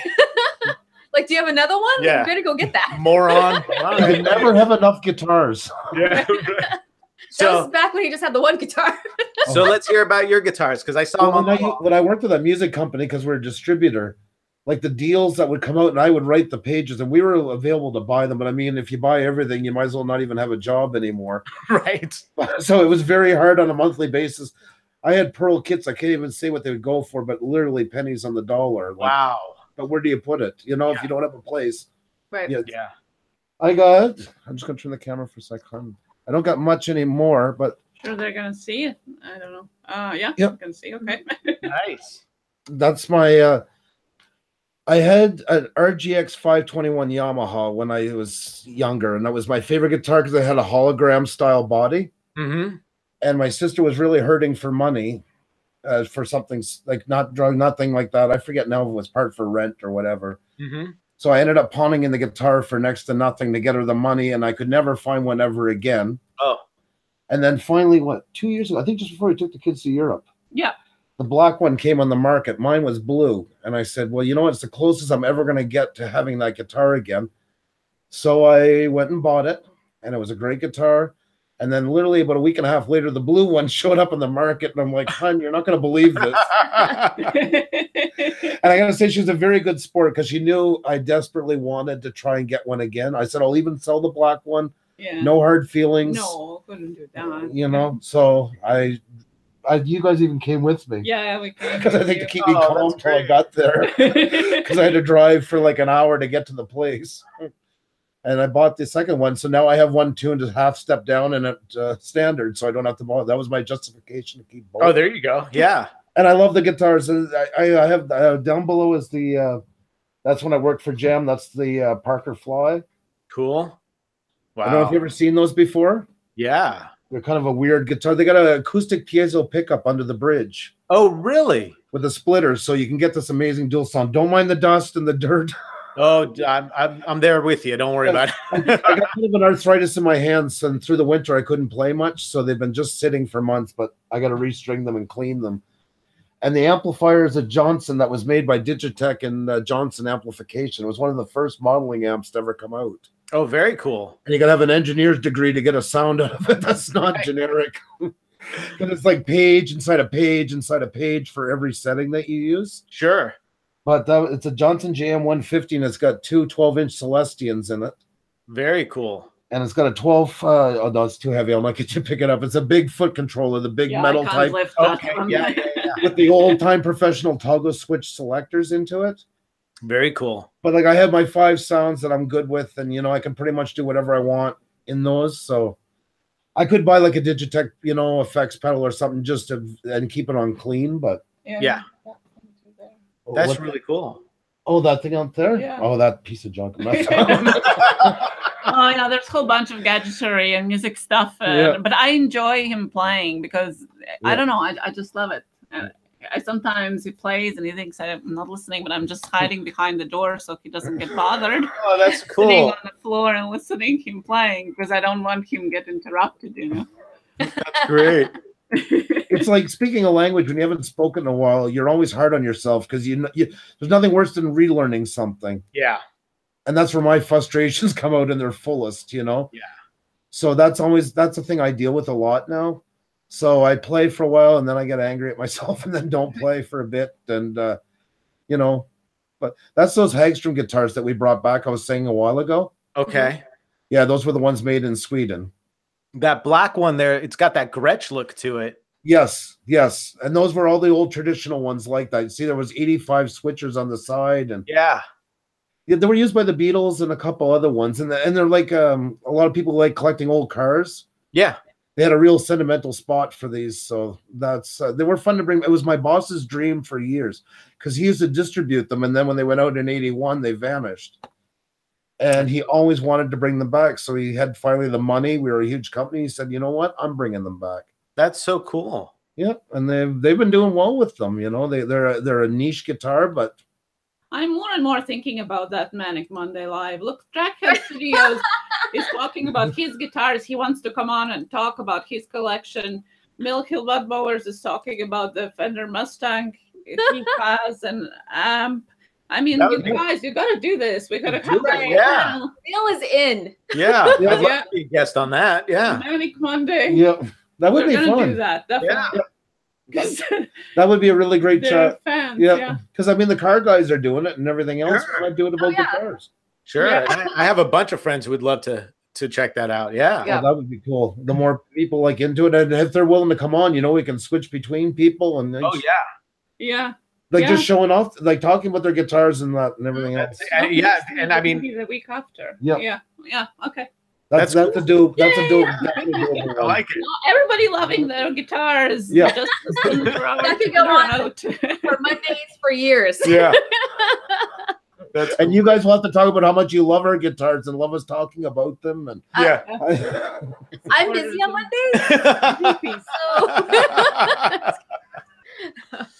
I'm the one that he insisted on buying that guitar, and like I'm stopping from getting rid of guitars. So yeah, it was funny. I don't mind it. I was gonna sell the Tommy Thayer because it's gone up in value, and since I don't play live, I'm like I don't need all these guitars. You know, I have my practice amp. I still have my half stack. I'm like I can get a few. Yeah, and I said no. And she's like, no, I like that. It's not like we're gonna go out and buy them again. Yeah, you know, so she's like just freaking keep it. And we already have it, so let's just. Yeah, you're not like starving to death and having to go planning for food, so it's not to hang on the wall, you know. So yeah, she was like, so what are you gonna buy with it? You're gonna end up we're gonna spend the money on something goofy, and then that'll be gone, and you'll never have you won't be able to get that guitar probably again without spending a ton of money. So. Right. But you know that's what true support is. I mean, I know we were joking and we were talking about in that, but to show that you respect what he has, like in that really is nice to see. She does amazing things like that all the time. We were in Reno a month ago, and my mom had just left to go back to Argentina to visit family, and I had gone on a trip with her. Well, once as a little baby, but about 7 years ago we went together back to Argentina. And right before we met, actually. Yeah, really. And so Annalise, we were there, and my mom's health isn't great. It's not terrible, but it's not great. And she's getting older. And Annalise says, you know what? You should go back with your mom next year so you guys can do one more trip. And I'm like, really? She's like, yeah, we'll figure it out. She goes, and it's really not necessarily the money thing. It's more because we have the dogs, and it would be like 2 or 3 weeks and this and that. And she's like, well, just do it. We'll figure it out. Yeah. And so, yeah. So Annalise does things like that all the time. That's great. And I think it's such a good thing to do, exactly, because everything else can be figured out. But like Xenia became friends with one of my sister's friends, and then we all got together one time, and she's like, and I can't believe her, and like she's like, oh, Andrew's going on his next trip, and he's going to Great Britain, and she's not going. And I'm thinking, I told my husband that night, she might be happy, but don't expect that here, as a joke, But I thought, like, that is true. How amazing it is to have somebody that actually, especially if you're married before, and you have a different way of looking at the world now. You appreciate somebody who's happy for you. Oh yeah, yeah. And like we were saying earlier, I mean, this is the only life we got. I don't want to hold Annalise back. I want her to do all those things and experience all the things she wants to experience. And then I want him to share with me. But that's it. I don't want to say like, no, don't do that, or you can't go there, or no, live. I want to be part of your life. I don't want to restrict you in any way. Well, that's what we were saying. We were actually, was it last night? We were talking about traveling with kids. And how many of my people that I know say, oh, well, no, I can't go there. I got the kids. Our kids from day one, my daughter is 7, and she's been in every province in Canada. No, she's missing 2, I think, because of she missed 1 trip. Yes, yeah. Our 11-year-old's been in every province in Canada. With her, so. Yeah, she was technically there. She had a front row seat for everything. So they've been in 7 countries in Europe. We spent a week in Iceland when my daughter was 4, my son was 8, in a Honda Civic with no hotels, just traveling along the midnight sun in Iceland. Wow. That's 4 days in Denmark. Yeah. They've been through Latvia. They've gone through Lithuania. We've taken them down almost to Kaliningrad on our road trips. And there's never a better time than now, and that's why I was encouraging Andrew so much to go like on the Europe trip and like Iceland, because you got to do it. Like when else? When is gonna be the time? There's always gonna be something else. The life is gonna come in between work and things that you have to do. You just gotta make time if you want it to happen. It's not going to happen in the zone. So, like, if you've seen the pictures that are above us when I was moving a while ago, that's these pictures. These are all from that train trip that I took in Europe. Wow. Everybody keeps asking us all the time. Even today in the I'm Creator stream, is like, what is your picture behind you? Yeah. I took one from every country that I visited. Oh, that's great. And then over there is our ones that we did together from like Northern Europe and Iceland, Sweden, and I'm going to see if you're going to. Yeah, I won't see that one. Yeah, sorry. Like, thanks to Xenia, I've just missing Portugal and Italy, and I've done every country from Iceland to Spain. That is so cool. And it's funny we're talking about the pictures. It is funny too, as how we watch videos or we do. I always look in the background to see like what's back there. What is that picture? Right. What is that? What is that? It's like you want to. It makes me super conscious. I'm like, they can see that weird wall heater that we have. Yeah. Our 1950s wall heater. Yeah. You guys are so much. I'm telling you, we're all like Bob's twins. Like everything you say, I hear her say, and vice versa. And I'm always like, what about this shot? Can you see the dirty dishes in the sink? Yeah. Just move that one. Just move that one. So well, it was funny because like the desk behind us, like I'm like, oh, I got to clean that. We gotta move the bills. Yeah. We got a cushion. We put cushion here because we moved couches and there's a little bit of the paint worn. And every time we do this, Xenia's got to put cushions under the other cushion to cover where the couch was before. That's great. The couch with me, the cushion's gone in 30 seconds. Oh yeah, no, it's funny. It's like, okay, gotta go. I pick up all the dog toys. I do all this stuff. Yeah. It's like, put the paper towels on the other side. Okay, good. We're set to go. And then the whole time we're filming, the dogs are pulling the toys back out. Like there's like a couple videos we don't like. We can hear them. We know they're around, but they're doing all this weird stuff in the background. They're like pulling their toys back out and like wandering around, and like they come up behind us and like look at us, and then but we don't always. We normally see them, but we don't always see them. So I watch the videos back, and I'm like, oh. Yeah. There's the cat cleaning himself on the counter. We're like, what is that? So whole different world behind. Yeah, it's hilarious. I love it. Guys, listen, it's been so amazing. This has been such fun. I forgot that we were even doing this. Really, people have been so patient tonight because usually we're going lots back to everybody, and this was just so amazing to sit and have a chat like this with you guys. Well, thank you so much again for having us on, and thank you to everybody who watched and who will watch and who is watching now that it's not live and who hung out in the chat room. Very much just listen to us talk about guitars. Very very much appreciated, and we would love to have you guys on our channel and on the podcast and do all that. And anytime you guys want us back, we'd love to hang out again. And again, come visit. Yeah. Thank you so much. And the same as you guys, you want to do a travel vlog? Montreal looks really good on film. All right. Yeah, for sure. That would be awesome. And please, if you can, check out that video. She brought back the 80s because it's made for you. I swear to God. I will definitely check it out. The funny part, that video was only supposed to be a minute long, but the song was so good I kept extending and trying to look for footage and ways to write it in. So that is great. It was amazing having you. Yeah. Thank you so much.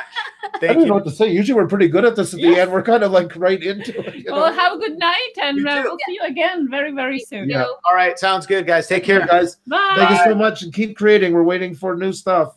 For sure. Thank you again. Take care. Cheers. Bye-bye. Bye. Oh. Guys, that was so amazing, wasn't it? Like, Yeah, oh my God, the time just flew. I can't believe that. That's what happens sometimes. We have amazing guests, and we keep talking, and I hope you guys keep enjoying that. I kept trying to get back to the chat, and usually, yes, we are better at that. But I seen you guys had your own thing as well, and commented on the music and on travel and on pets as well. Thank you so much, everybody, for coming. Geeks is still here. Yes, Geeks, you are a trooper. It was so nice having you. Yeah, thank you so much for all the support. Please don't forget to go and check out the channel of Halos and Heathens for our guests. Go and check it out. Everybody we have on, we keep noticing, like, and more we go, the more similarities with so many people. These guys tonight was just unbelievable. Yeah. And it's a message about how we're all so much alike here and what we're doing. And it feels foreign until you get to know people. And that's what I think is the biggest mission of our channel since the get-go, since we started doing the live streams, I should say. And like tonight was such great proof of that again. And you'll never watch their videos the same way again. Having this connection with them it's phenomenal. Oh, it gets so personal. Yeah. And I was kept thinking, it's so amazing. You always think like, well, you get to meet the stranger because I mean we are strangers, Yeah. And it's like, well, what you're gonna talk and what you're gonna say. But then we get on, and it's like with all the guests that we had before, it's like we have known each other forever. And it's like, where is that magic? How does it happen? Whether we can just keep talking for hours on end, like we have known each other for such a long time. It's I like Geeks. Yeah. This is going to be such a great fan community. Oh, you are so right. And this is the way to do it, is just getting, like, you can learn so much about somebody in 2 hours. And you'll always have that. And even if you guys aren't the ones directly talking to them at the moment, there's nothing stopping you from talking to them the next day. Getting together, mingling like that. You're going to find people that you really, really bond with.